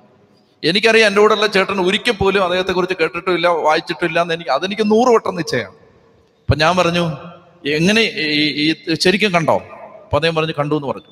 കണ്ടച്ചാ ഇത് ഇങ്ങനെ വന്നിട്ട് കാണിച്ചു തന്നു, ഇത് ഇങ്ങനെ ഇരിക്കായിരുന്നു. അയ്യോ. അപ്പൊ ഞാൻ പറഞ്ഞു, അങ്ങനെയാണെങ്കിൽ കണ്ടതല്ലേ, കണ്ടതാണെങ്കിൽ ആളെങ്ങനെ ഇരിക്കുമെന്ന് പറ, എങ്ങനെ ആളുടെ ഷേപ്പ് പറയാൻ പറഞ്ഞു. ഞാൻ ഇദ്ദേഹത്തിന്റെ പടം കണ്ടിട്ടുണ്ട്. അപ്പൊ അദ്ദേഹം ഒന്ന് കണ്ണടച്ചിട്ട് പെട്ടെന്ന് പറഞ്ഞു, എബ്രഹാം ലിങ്കന്റെ കൂട്ടിരിക്കുമെന്ന് പറഞ്ഞു. ഞാൻ പെട്ടെന്ന് ഗൂഗിൾ ചെയ്ത് കാണിച്ചു കൊടുത്തു. നിങ്ങൾ നോക്കിയാൽ മതി, എബ്രഹാം ലിങ്കന്റെ ഒരു ഷേപ്പ് ഉണ്ട് ഇദ്ദേഹത്തിന്. അപ്പൊ അതെന്റെ വിശ്വാസം വല്ലാതെ വർദ്ധിപ്പിച്ചു. അതായത് ഒരു വിശുദ്ധനെ കുറിച്ച് നമ്മളിങ്ങനെ പറഞ്ഞുകൊണ്ടിരിക്കുമ്പോൾ അദ്ദേഹം, അപ്പൊ ഇവിടെ ഈ സെന്റ് സെബാസ്റ്റ്യൻ ചേർച്ചിൽ ഇപ്പൊ ആര് ഇറങ്ങി വന്നിട്ടുണ്ട്? നിക്കോളാസ് വന്നിട്ടുണ്ട്, സെയിന്റ് നിക്കോളാസ്.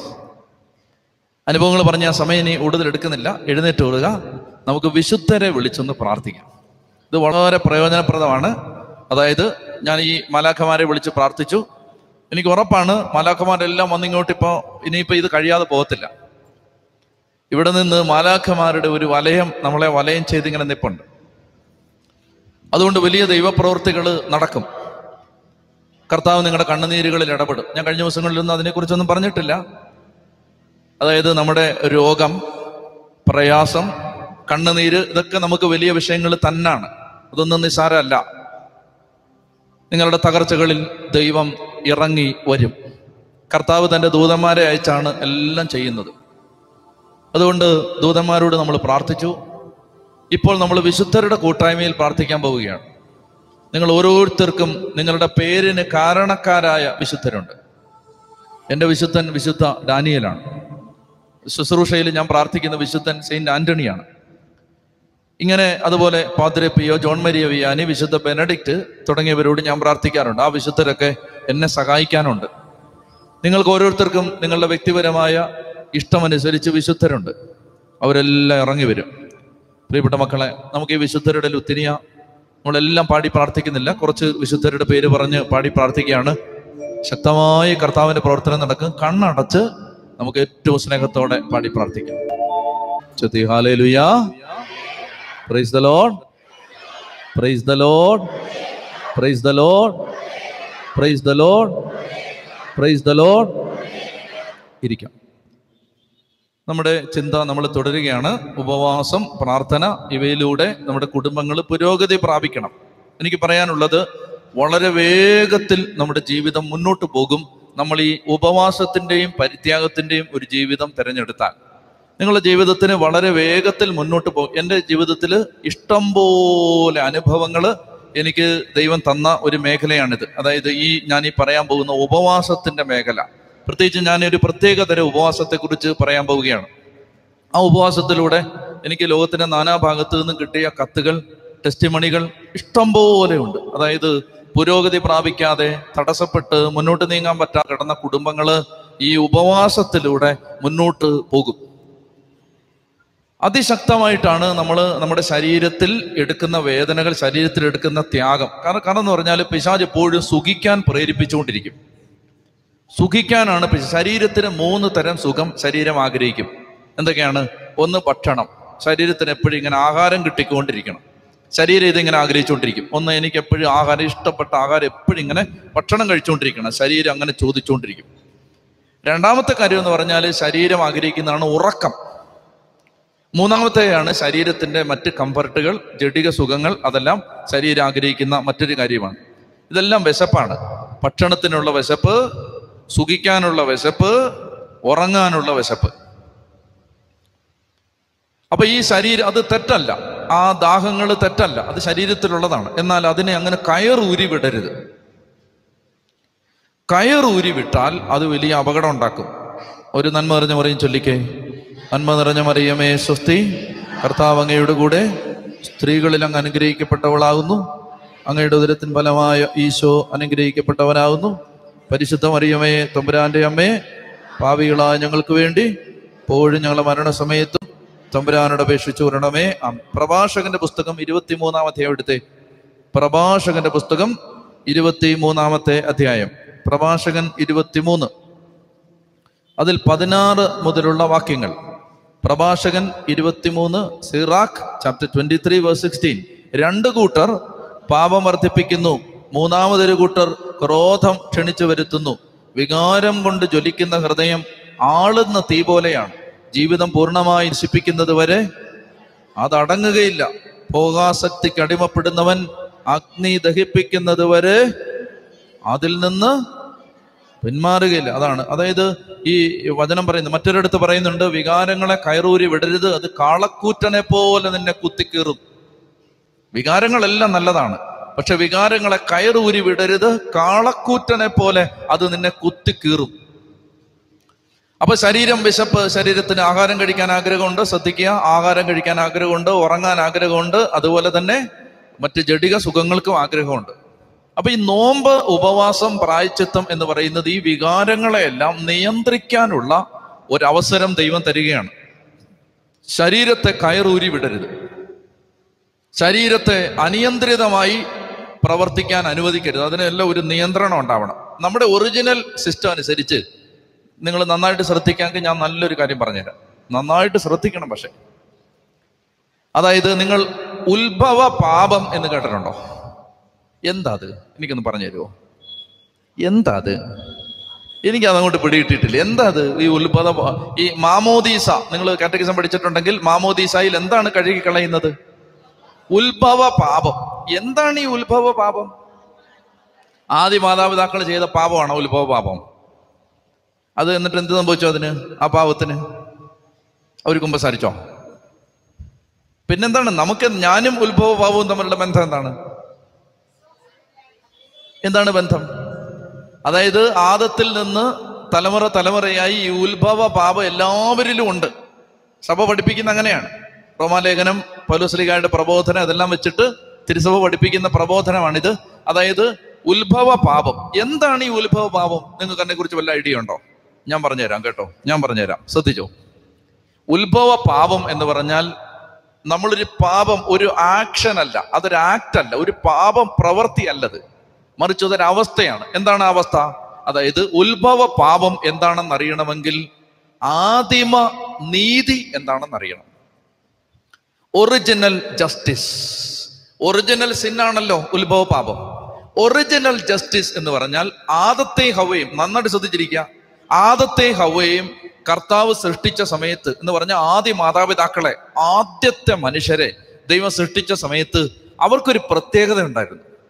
ആ പ്രത്യേകത എന്ന് പറഞ്ഞാൽ അവരുടെ ഹൃദയം, അവരുടെ ആത്മാവ് എപ്പോഴും ദൈവത്തിന് ഒന്നാം സ്ഥാനം നൽകുന്ന ആത്മാവായിരുന്നു. ഇതാണ് ആദിമ നീതി.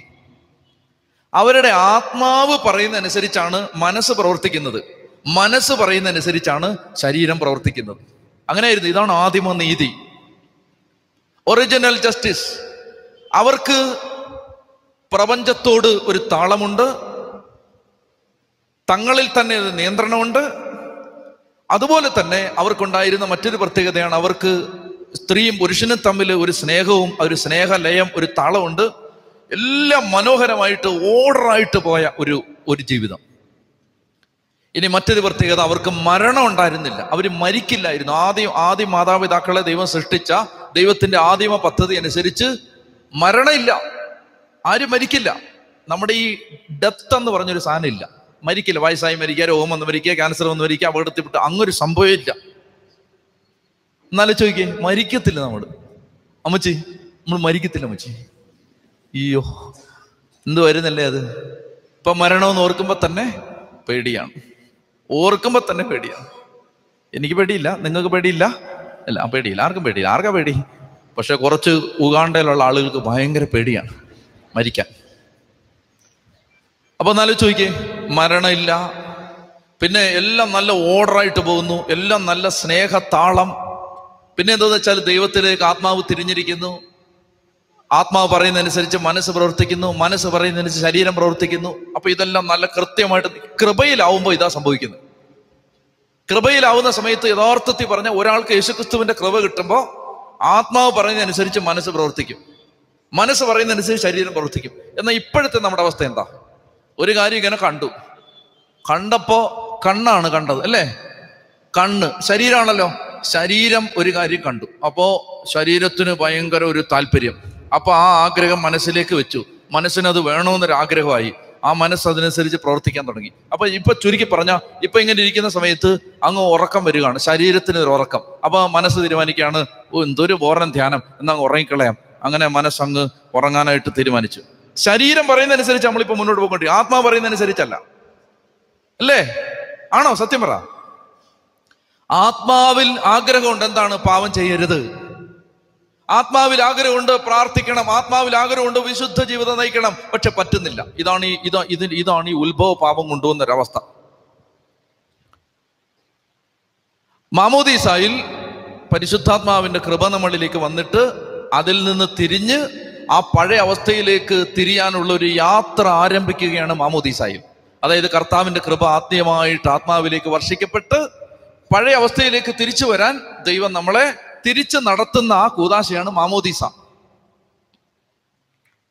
ഞാൻ പറഞ്ഞു വരുന്നത്, ശരീരത്തിന്റെ മേൽ മനസ്സിനും മനസ്സിന്റെ മേൽ ആത്മാവിനും നിയന്ത്രണം ഉണ്ടായിരുന്നു. എന്നാൽ ഇന്ന് സംഭവിച്ചെന്താണ്? ഇന്നിപ്പോ ശരീരം പറയുന്ന അനുസരിച്ചാണ് എല്ലാം പൊയ്ക്കൊണ്ടിരിക്കുന്നത്. ശരീരത്തിന് ഓരോ ആഗ്രഹങ്ങൾ വരുന്നു, അപ്പോൾ എല്ലാം നമ്മൾ അതനുസരിച്ച് ശരീരം പറയുന്ന അനുസരിച്ച് ജീവിക്കുകയാണ്. അങ്ങനെ ചെയ്യാൻ പാടില്ലെന്നാണ് കർത്താവ് പറയുന്നത്. ശരീരത്തെ കയറൂരി വിടാൻ പാടില്ല. ഉച്ചത്തി പറഞ്ഞേ ഹല്ലേലൂയാ. ശരീരത്തെ കയറൂരി വിടാൻ പാടില്ല, ശരീരത്തെ നിയന്ത്രിക്കണം. അങ്ങനെ ശരീരത്തെ നിയന്ത്രിക്കാനാണ് നമുക്ക് ഈ നോമ്പ് കാലം ദൈവം തന്നിരിക്കുന്നത്. അപ്പൊ ഞാനൊരു കാര്യം പഠിപ്പിക്കാൻ പോവാണ്. ശക്തമായിട്ട് കർത്താവ് ഇറങ്ങി പ്രവർത്തിക്കും. നമ്മളങ്ങനെ ശരീരത്തെ നിയന്ത്രിച്ചാൽ ഒത്തിരി വേഗത്തിൽ നമ്മുടെ കുടുംബം മുന്നോട്ട് പോകും, നമ്മുടെ ജീവിതം മുന്നോട്ട് പോകും. കുറച്ച് ഉപവസിക്കാനും പരിത്യാഗം ചെയ്യാനും പഠിച്ചാൽ അതനുസരിച്ച് ആത്മീയ ജീവിതം മെച്ചപ്പെടും, ഭൗതിക ജീവിതത്തിലും വലിയ മാറ്റം ഉണ്ടാവും. ഞാൻ അമേരിക്കയിൽ നിന്ന് ഒരു കുടുംബം ഒരു 2-3 മാസമായിട്ടുണ്ടാവും. അവിടെ കാണാൻ വന്നു. തിരുവനന്തപുരത്ത് വന്നിട്ട് അവർ പറയാണ്, മകൾക്ക് വരണമെന്നുണ്ടായിരുന്നു, മകൾക്ക് വരാൻ പറ്റിയില്ല, ഇപ്രാവശ്യം വരാൻ പറ്റിയില്ല. അതായത് എന്തെല്ലാം ചെയ്താലും അവിടെ തന്നെ വളർന്ന കുട്ടിയാണ്, അവൾക്ക് ഒരു ജോലി കിട്ടാനൊന്നും ബുദ്ധിമുട്ടില്ല. പക്ഷെ എന്തെല്ലാം ചെയ്താലും അവൾക്ക് എഴുതുന്ന പരീക്ഷയിൽ അവൾ എത്തില്ല. 1 മാർക്കിന് 2 മാർക്ക്, ഇങ്ങനെ വർഷങ്ങളായിട്ട് ആ കുട്ടി നിരാശ കിടക്കുകയാണ്. അങ്ങനെ ഇരിക്കുമ്പോഴാണ് ഒരിക്കൽ ഈ ഉപവാസത്തെക്കുറിച്ച് അവൾ കേട്ടത്. ഉപവാസത്തെക്കുറിച്ച് കേട്ടിട്ട് അവൾ ഉപവാസം എടുത്തു. അവൾക്ക് അവളെ ദൈവം അനുഗ്രഹിച്ച് അവൾക്ക് ജോലി കിട്ടി. ആ കാര്യങ്ങളെല്ലാം പറഞ്ഞ് മാതാപിതാക്കന്മാർ വന്നിരുന്നു. എൻ്റെ മനസ്സിൽ ഇഷ്ടം പോലെ അനുഭവങ്ങളും മുഖങ്ങളും ജീവിതങ്ങളും കിടപ്പുണ്ട്. അതുകൊണ്ട് നമുക്ക് അതിലേക്ക് പ്രവേശിക്കാം. ദാനിയേലിന്റെ പുസ്തകം 10-ാം അധ്യായം. ദാനിയേലിന്റെ പുസ്തകം 10-ാം അധ്യായം നമ്മൾ എടുത്ത് വായിച്ച് പഠിക്കാൻ പോവുകയാണ്. ദാനിയേലിന്റെ പുസ്തകം 10-ാം അധ്യായം 1 മുതൽ വായിച്ചുകൊള്ളുക. ദാനിയേൽ ചാപ്റ്റർ 10, 1 മുതൽ. പേർഷ്യ രാജാവായ സൈറസിന്റെ 3-ാം ഭരണവർഷം എന്ന് പറഞ്ഞാൽ കൃത്യമായിട്ട് കാലമൊക്കെ അറിയേണ്ട ആളുകൾ ആരെങ്കിലും ഉണ്ടെങ്കിൽ BC 537. പേർഷ്യ രാജാവായ സൈറസിന്റെ 3-ാം ഭരണവർഷം ബെൽത്തഷാസർ എന്ന് വിളിക്കപ്പെടുന്ന ദാനിയേലിന് ഒരു വെളിപാടുണ്ടായി. അത് സത്യവും വലിയ യുദ്ധത്തെക്കുറിച്ചുള്ളതുമായിരുന്നു. ഒന്നാമത്തെ കാര്യം, ദാനിയേലിന് ഒരു ദർശനം ഉണ്ടായി. ആ ദർശനം എന്തിനെ കുറിച്ചുള്ളതാണ്? ഒരു യുദ്ധത്തെക്കുറിച്ചുള്ള ദർശനമാണ്. ആര് തമ്മിലുള്ള യുദ്ധം പറയാമോ? ആര് തമ്മിലുള്ള യുദ്ധം? ഇത് മർമ്മപ്രധാനമാണ്. എന്റെയും നിങ്ങളുടെയും ജീവിതത്തിൽ ഈ യുദ്ധം നടക്കുന്നുണ്ട്. ഇത് തിരിച്ചറിഞ്ഞാൽ നിങ്ങൾ രക്ഷപ്പെടും. അതുകൊണ്ട് നിങ്ങൾ ഉറങ്ങരുത്, നന്നായിട്ട് ശ്രദ്ധിക്കണം. ആര് തമ്മിലുള്ള യുദ്ധമാ പറ? ആര് തമ്മിലുള്ള യുദ്ധമാ? ആര് തമ്മിലുള്ള യുദ്ധമാ പറ? നിങ്ങൾ ഇവിടെ ഈ നാട്ടുകാരാണോ? ഇവിടെ ഉള്ളവരൊക്കെ ആണോ? ആര് തമ്മിലുള്ള യുദ്ധം? ആരാ? വേലുത്തം തളവയും CP രാമസ്വാമിയും തമ്മിലുള്ള ആര് തമ്മിലുള്ള? അതായത് ഈ യുദ്ധം മനുഷ്യര് തമ്മിലുള്ള യുദ്ധമല്ല. ഈ യുദ്ധം മനുഷ്യര് തമ്മിലുള്ള യുദ്ധമല്ല. ഈ യുദ്ധം മാലാഖമാരും പൈശാചിക അരൂപികളും തമ്മിലുള്ള യുദ്ധമാണ്. അതിനെക്കുറിച്ച് ബൈബിളിലുള്ള ഏക വെളിപ്പെടുത്തലാണ് ഈ ദാനിയേൽ 10. ഇത് ശ്രദ്ധിക്കണം, ഇത് വളരെ പ്രധാനപ്പെട്ടതാണ്. മാലാഖമാരും പിശാചുക്കളും തമ്മിൽ മനുഷ്യ ജീവിതവുമായി ബന്ധപ്പെട്ട് ഒരു യുദ്ധം നടക്കുന്നുണ്ട്. മനുഷ്യന്റെ ജീവിതവുമായി ബന്ധപ്പെട്ട്. അതായത് എനിക്ക് ചുറ്റും മാലാഖമാരുള്ളത് പോലെ തന്നെ ഈ ദൈവത്തിന് എന്നെക്കുറിച്ചുള്ള പദ്ധതി പൂർത്തിയാവാതിരിക്കാൻ വേണ്ടി, എന്നെ തടയാൻ വേണ്ടി പിശാചുക്കളും എൻ്റെ ചുറ്റിനുമുണ്ട്. ഇതൊരു യാഥാർത്ഥ്യമാണ്. നമ്മുടെ ആത്മീയ കണ്ണ് തുറക്കപ്പെട്ടാലേ നമുക്കിത് കാണാൻ പറ്റൂ, ഇല്ലെങ്കിൽ നമുക്കിത് ഒരിക്കലും മനസ്സിലാവില്ല. മാലാഖമാരുണ്ടെന്ന് ഇപ്പോൾ വിശ്വാസം ഉണ്ടല്ലോ, അതുപോലെ തന്നെ നമ്മളെ ലക്ഷ്യത്തിൽ എത്തിക്കാതിരിക്കാൻ, നമ്മുടെ മാർഗം തടയാൻ. സാത്താൻ എന്ന വാക്കിന്റെ അർത്ഥം എന്താണ്? തടസ്സം നിൽക്കുന്നവൻ എന്നാണ്. തടസ്സം നിൽക്കുന്നവൻ എന്നാണ് സാത്താൻ എന്ന വാക്കിന്റെ അർത്ഥം. അതായത് നമ്മുടെ കുടുംബത്തെക്കുറിച്ചുള്ള ദൈവിക പദ്ധതി പൂർത്തിയാവാതിരിക്കാൻ, നമ്മുടെ ജീവിതം നശിപ്പിച്ചു കളയാൻ, നമ്മുടെ ജീവിതം ദൈവത്തിൽ നിന്ന് അകറ്റാൻ, നമ്മൾ ദൈവത്തെ കുറ്റപ്പെടുത്തുന്ന അവസ്ഥയിൽ എത്തിക്കാൻ, നമ്മൾ ദൈവത്തെ പഴി പറഞ്ഞും പഴിചാരിയും പരിതപിച്ചും ദൈവം ഇല്ല എന്ന് പറയിപ്പിക്കാൻ, അതിനുവേണ്ടി പരിശ്രമിച്ചുകൊണ്ട് നിരന്തരം മാലാഖമാര് ഉള്ളതുപോലെ തന്നെ പിശാചുക്കള് അതിനുവേണ്ടി പരിശ്രമിച്ചുകൊണ്ട് നമ്മുടെ കൂട്ടത്തിൽ ഇങ്ങനെ നിൽക്കുകയാണ്. ഇത് നമ്മൾ തിരിച്ചറിയണം. അപ്പോ ദാനിയേലിന് ഒരു ദർശനത്തിലൂടെ ദൈവം ഇത് മനസ്സിലാക്കി കൊടുക്കുകയാണ്. അത് സത്യമാണ്, വലിയൊരു യുദ്ധത്തെക്കുറിച്ചുള്ളതുമായിരുന്നു. ഒരു ദർശനത്തിലൂടെ അതിൻ്റെ അർത്ഥം ഗ്രഹിക്കാൻ അവന് കഴിഞ്ഞു. ദാനിയേൽ എന്ന ഞാൻ വായിക്ക് 3 ആഴ്ച കാലത്തേക്ക് വിലാപം ആചരിക്കുകയായിരുന്നു. എത്ര ആഴ്ചക്കാലം? 3 ആഴ്ച. 3 ഗുണം 7 സമം 21. അങ്ങനെയാണ് 21 ദിവസത്തെ ഉപവാസം എന്ന ഒരു സംഭവം ഉണ്ടാവുന്നത് ഈ വചനത്തിൽ നിന്നാണ്. 3 ആഴ്ച കാലത്തെ വിലാപം. ഇത് ഭയങ്കര ശക്തമാണ്. ഇന്ന് തുടങ്ങിക്കോ. ഇന്ന് നമുക്ക് തുടങ്ങാം. ഞാനും നിങ്ങൾ ഇന്ന് തുടങ്ങാം. 21 ദിവസത്തെ ഉപവാസം. അയ്യോ, 21 ദിവസം ഭക്ഷണം കഴിക്കാതിരിക്കാനോ? നിങ്ങൾ ഭക്ഷണമൊന്നും കഴിക്കാതിരിക്കേണ്ട. എന്നാ ചെയ്യേണ്ടത് ഞാൻ പറഞ്ഞുതരാം. നിങ്ങൾ ആഹാരമൊന്നും കഴിക്കാതിരിക്കൊന്നും വേണ്ട. എന്താ ചെയ്യേണ്ടത് ഇപ്പൊ പറഞ്ഞുതരാം. വായിച്ചോ.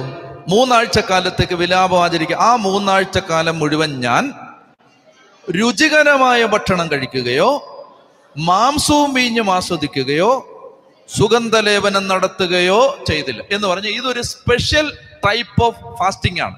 അല്ലാതെ എല്ലാ ദിവസവും പട്ടിണി കിടക്കുന്ന ഫാസ്റ്റിംഗ് അല്ല ഇത്. ഓ, സന്തോഷമായില്ലേ അമ്മച്ചിക്ക്? എന്നാ സന്തോഷമായി? ഓ, തിന്നോണ്ടൊരു ഫാസ്റ്റിംഗ് ഉണ്ടോ? ഞാൻ അറിഞ്ഞില്ലല്ലോ അത്. മൂക്കുമുട്ട തിന്നുകൊണ്ട് ഒരു ഉപവാസം. അത് ഞങ്ങളുടെ കുടുംബം എല്ലാവരും ഇപ്പൊ പള്ളി വരാത്ത ഭർത്താവുണ്ട്, പുള്ളിയും എടുക്കാൻ സാധ്യതയുണ്ട്. ആ ഉപവാസം തിന്നുകൊണ്ടുള്ളൊരു ഉപവാസം. എന്തെന്നറിയാമോ? അതായത് ചില ഭക്ഷണ സാധനങ്ങൾ ഉപേക്ഷിക്കുക. നോമ്പ് കാലത്ത് അതല്ലേ ചെയ്യുന്നേ.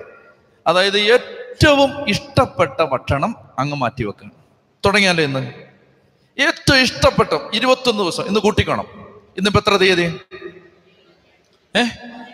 ഇന്ന് 17 18, 19, 20, 21, 22, 23, 24, 25, 26, 27, 28, 29, 30, 31 ഉണ്ടോ? 31, അതായത് 14 അല്ലേ?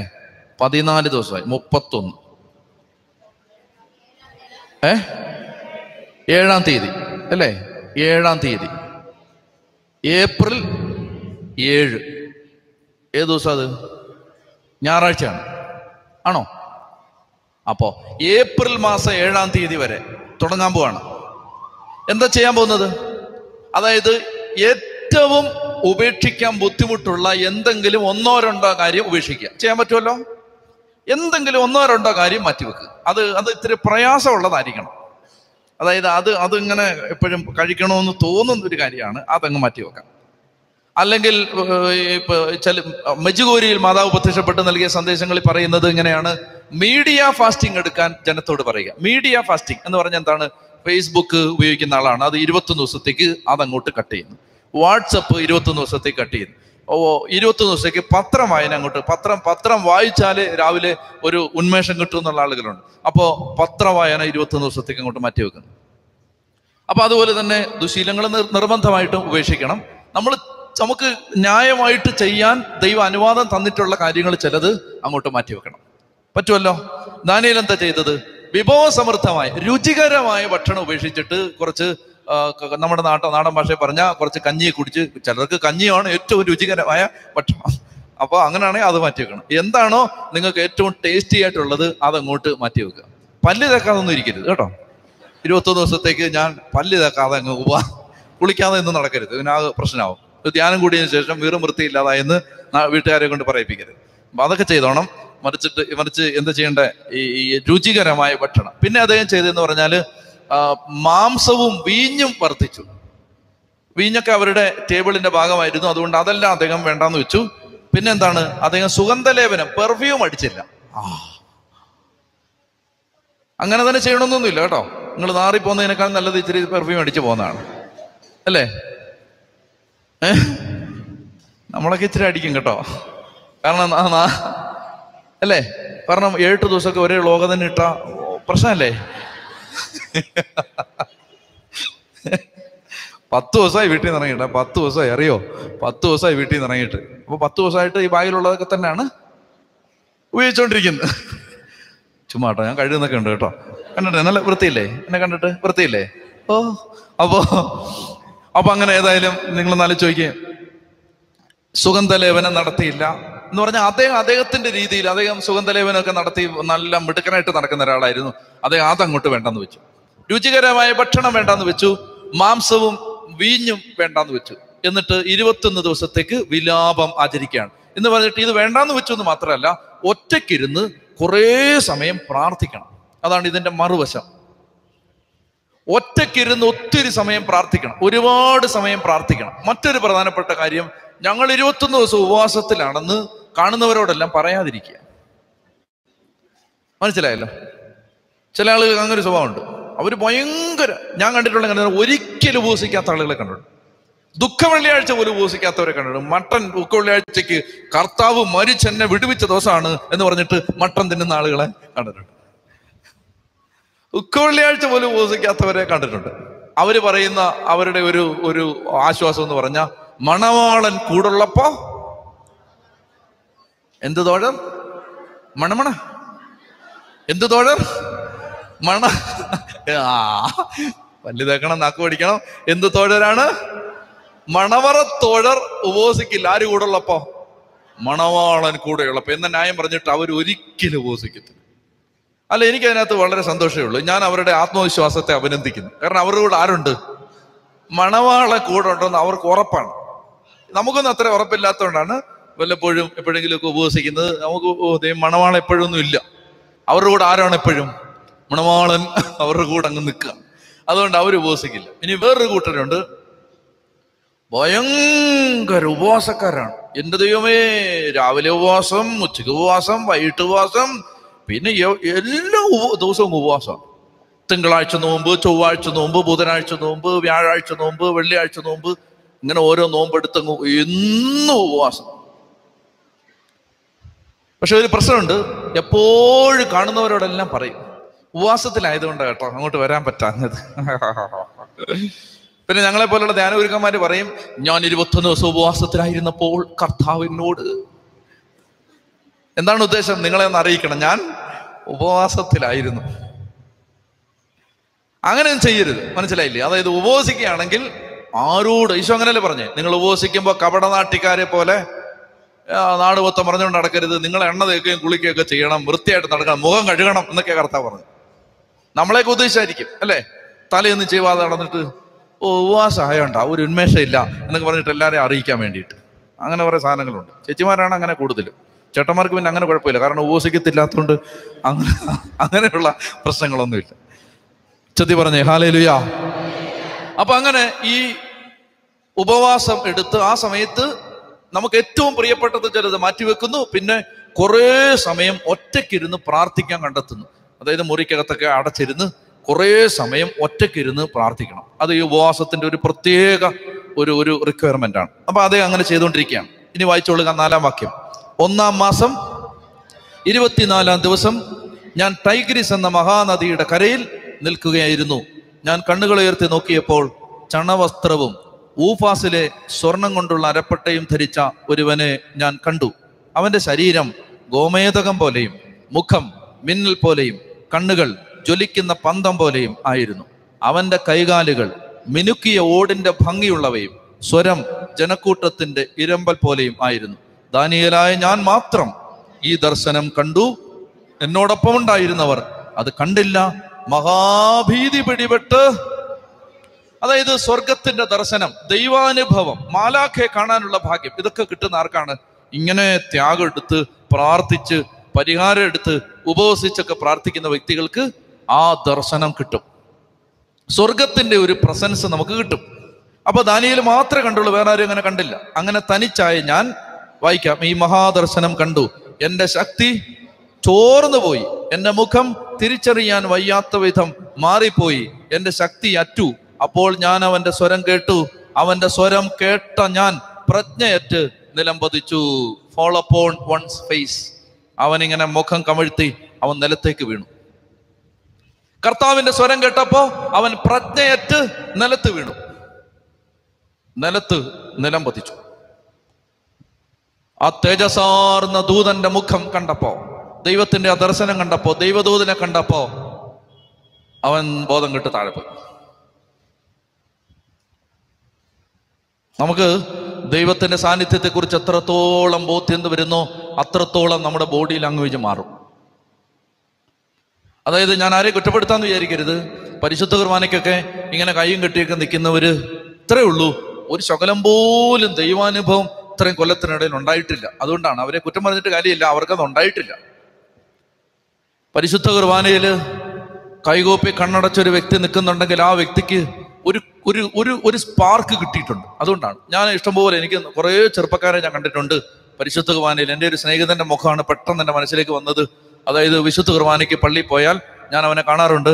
അതായത് ഇങ്ങനെ കൈകൂപ്പി കണ്ണടച്ച് അങ്ങനെ അങ്ങ് നിൽക്കും. അത് ആ ഒരു ദൈവാനുഭവം കിട്ടിയതുകൊണ്ടാണ്.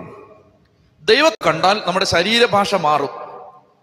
പരിശുദ്ധ കുർബാനയൊക്കെ നടക്കുന്ന സമയത്ത് അലക്ഷ്യമായിട്ടൊക്കെ നിൽക്കുന്നത് ദൈവാനുഭവം കിട്ടാത്തത് കൊണ്ടാണ്. അതുകൊണ്ട് പ്രാർത്ഥിക്കണം, ദൈവമേ എനിക്ക് നിന്നെ ഒന്ന് കാണാൻ, ഒന്ന് കേൾക്കാൻ, ഒന്ന് സ്പർശിക്കാൻ ഒരു ദൈവാനുഭവം കിട്ടണം. അത് കിട്ടിയാൽ പിന്നെ നമുക്ക് ഈ സെൻസ് ഓഫ് സീക്രട്ട് എന്ന് പറഞ്ഞേ, സെൻസ് ഓഫ് സീക്രട്ട്, പാവന ബോധം. ആ വാക്കെന്ന് പറഞ്ഞേ, പാവന ബോധം, സെൻസ് ഓഫ് സീക്രട്ട്. അത് ഈ വിശുദ്ധ കുർബാനയൊക്കെ ഞങ്ങളുടെ ഈ വെളിയിലൊക്കെ ചെല്ലുമ്പോഴാണ് കൂടുതൽ ഇത് കാണുന്നത്. കുർബാന ഇങ്ങനെ കൈ സ്വീകരിച്ചിട്ട് എടുത്തിങ്ങനെ ബിസ്ക്കറ്റ് ചവയ്ക്കുന്ന പോലെ, ഈ ബൗൾഗൻ ചവയ്ക്കുന്ന പോലെ ചവച്ചുകൊണ്ടൊക്കെ അലക്ഷ്യമായിട്ട് പോകുന്ന യൂത്തിനെയൊക്കെ കണ്ടിട്ടുണ്ട്. എന്ന് പറഞ്ഞാൽ ആ സെൻസ് ഓഫ് സീക്രട്ട് ഇല്ല. ഇത് വിശുദ്ധമായ യേശുവിന്റെ ശരീര രക്തങ്ങളാണ് എന്ന ബോധമില്ലാതെ അതങ്ങനെ ഒരു ബോധമില്ല. വിശുദ്ധ കുർബാന സ്വീകരിച്ചിട്ട് ചുമ്മാ ഓടി നടക്കുക, ഒരു പക്വതയില്ലാതെ പെരുമാറുന്ന ആളുകളുണ്ട്. അതെല്ലാം സംഭവിക്കുന്നത് ഈ ഒരു ബോധം ഹൃദയത്തിനകത്ത് ഉറയ്ക്കാത്തത് കൊണ്ടാണ്. ഇതിനെക്കുറിച്ച് ഒരു ബോധമില്ല. എൻ്റെ കർത്താവിൻ്റെ തിരുശരീരവും തിരുരക്തമാണ് ഞാൻ സ്വീകരിക്കുന്നതിനെ കുറിച്ച് ഈ ജോൺ മരിയ വിയാനി പറഞ്ഞത്. അതായത് ശരിക്കും വിശുദ്ധ കുർബാന അർപ്പിക്കുന്ന ഒരു അച്ഛൻ ആ കുർബാന അർപ്പിക്കുന്നത് എന്താണെന്ന് ശരിക്കും ആ വ്യക്തിക്ക് തിരിച്ചറിവ് കിട്ടിയാൽ അയാൾ ഹൃദയം പൊട്ടി ബലിപീഠത്തിൽ മരിച്ചു വീഴും എന്നാ പറഞ്ഞത്. And we are unfortunate, unlucky that we don't realize the gravity of the experience we are sharing. We don't actually realize how important, how grave the matter is. We don't realize. അപ്പൊ ഇത് തിരിച്ചറിയണം. അതായത് ഞാൻ എൻ്റെ കർത്താവിൻ്റെ പരിശുദ്ധ ശരീരത്തിൻ്റെയും പരിശുദ്ധ രക്തത്തിൻ്റെയും മുമ്പിലാണ് മാലാഖമാർ ഭയന്ന് വിറയ്ക്കുന്ന ആ മഹാപരിശുദ്ധനെയാണ് ഞാൻ എൻ്റെ നാവിൻ തുമ്പിൽ സ്വീകരിക്കുന്നത്. അതായത് യെശയ്യ ദൈവത്തിന്റെ ദർശനം വെളിപ്പെട്ട് കിട്ടിയപ്പോ യെശയ്യ കാണുകയാണ് സെറാഫുകൾ 6 ചിറകുള്ള മാലാഖമാർ 2 ചിറക് കൊണ്ട് കണ്ണും 2 ചിറക് കൊണ്ട് കാലും മൂടിക്കൊണ്ട് അവർ ഭയന്ന് വിറച്ച് പരിശുദ്ധൻ പരിശുദ്ധൻ പരിശുദ്ധൻ എന്ന് പാടി പുകഴ്ത്തുന്ന മാലാഖമാരെ കണ്ടിട്ട് യെശയ്യ മുഖം കുത്തി നിലത്തേക്ക് വീണിട്ട് അയാള് സങ്കടപ്പെട്ട് കരയാണ്, ദൈവമേ ഞാനോ അശുദ്ധൻ, അശുദ്ധമായ അധരങ്ങളുള്ളവർക്ക് മധ്യേ വസിക്കുന്നവൻ. ഓരോ പരിശുദ്ധ കുർബാനയിലൊക്കെ നമുക്കുണ്ടാവേണ്ടത് ഈ അനുഭവമാണ്. അതായത് how unworthy unholy I am. ഇത് നമുക്ക് മനസ്സിലാക്കാൻ പറ്റണം. അതാ വിശുദ്ധ കുർബാനയിൽ കർത്താവിൻ്റെ ആ സാന്നിധ്യം, കർത്താവിൻ്റെ ആ പരിശുദ്ധി അതങ്ങോട്ട് കാണണം. നിങ്ങൾ തിരുവനന്തപുരത്ത് മൗണ്ട് കാർമൽ ധ്യാന കേന്ദ്രത്തിൽ മരിക്കുന്നതിന് മുമ്പ് എപ്പോഴേലും ഒന്ന് വരണേ. ഒരു പ്രാവശ്യം വന്നാൽ മതി. അവിടെ ഞങ്ങളുടെ വിൽസൺ അച്ഛൻ കുർബാന അർപ്പിക്കും. അതിലൊന്ന് പങ്കെടുക്കാൻ വല്ലപ്പോഴും ഒന്ന് വരും, നല്ലതാണ്. അതായത് ആ സെൻസ് ഓഫ് സീക്രട്ട്, വിശുദ്ധ കുർബാന അർപ്പിക്കുന്ന സമയത്ത് വിശുദ്ധ കുർബാനയാണെന്ന് അച്ഛൻ്റെ മുഖത്തുമൊക്കെ അറിയാം. അച്ഛൻ എടുക്കുന്ന യേശുവിൻ്റെ ശരീരവും രക്തവും കയ്യിലെടുക്കുമ്പോൾ and he really means it. അത് ഭയങ്കരമായിട്ട്, അത് അത്രയും തീക്ഷ്ണമായിട്ട് ഞാൻ അധികം പേര് കണ്ടിട്ടില്ല. ആ അച്ഛനത് കിട്ടി, ആ അങ്ങൊരു കൃപ കിട്ടി.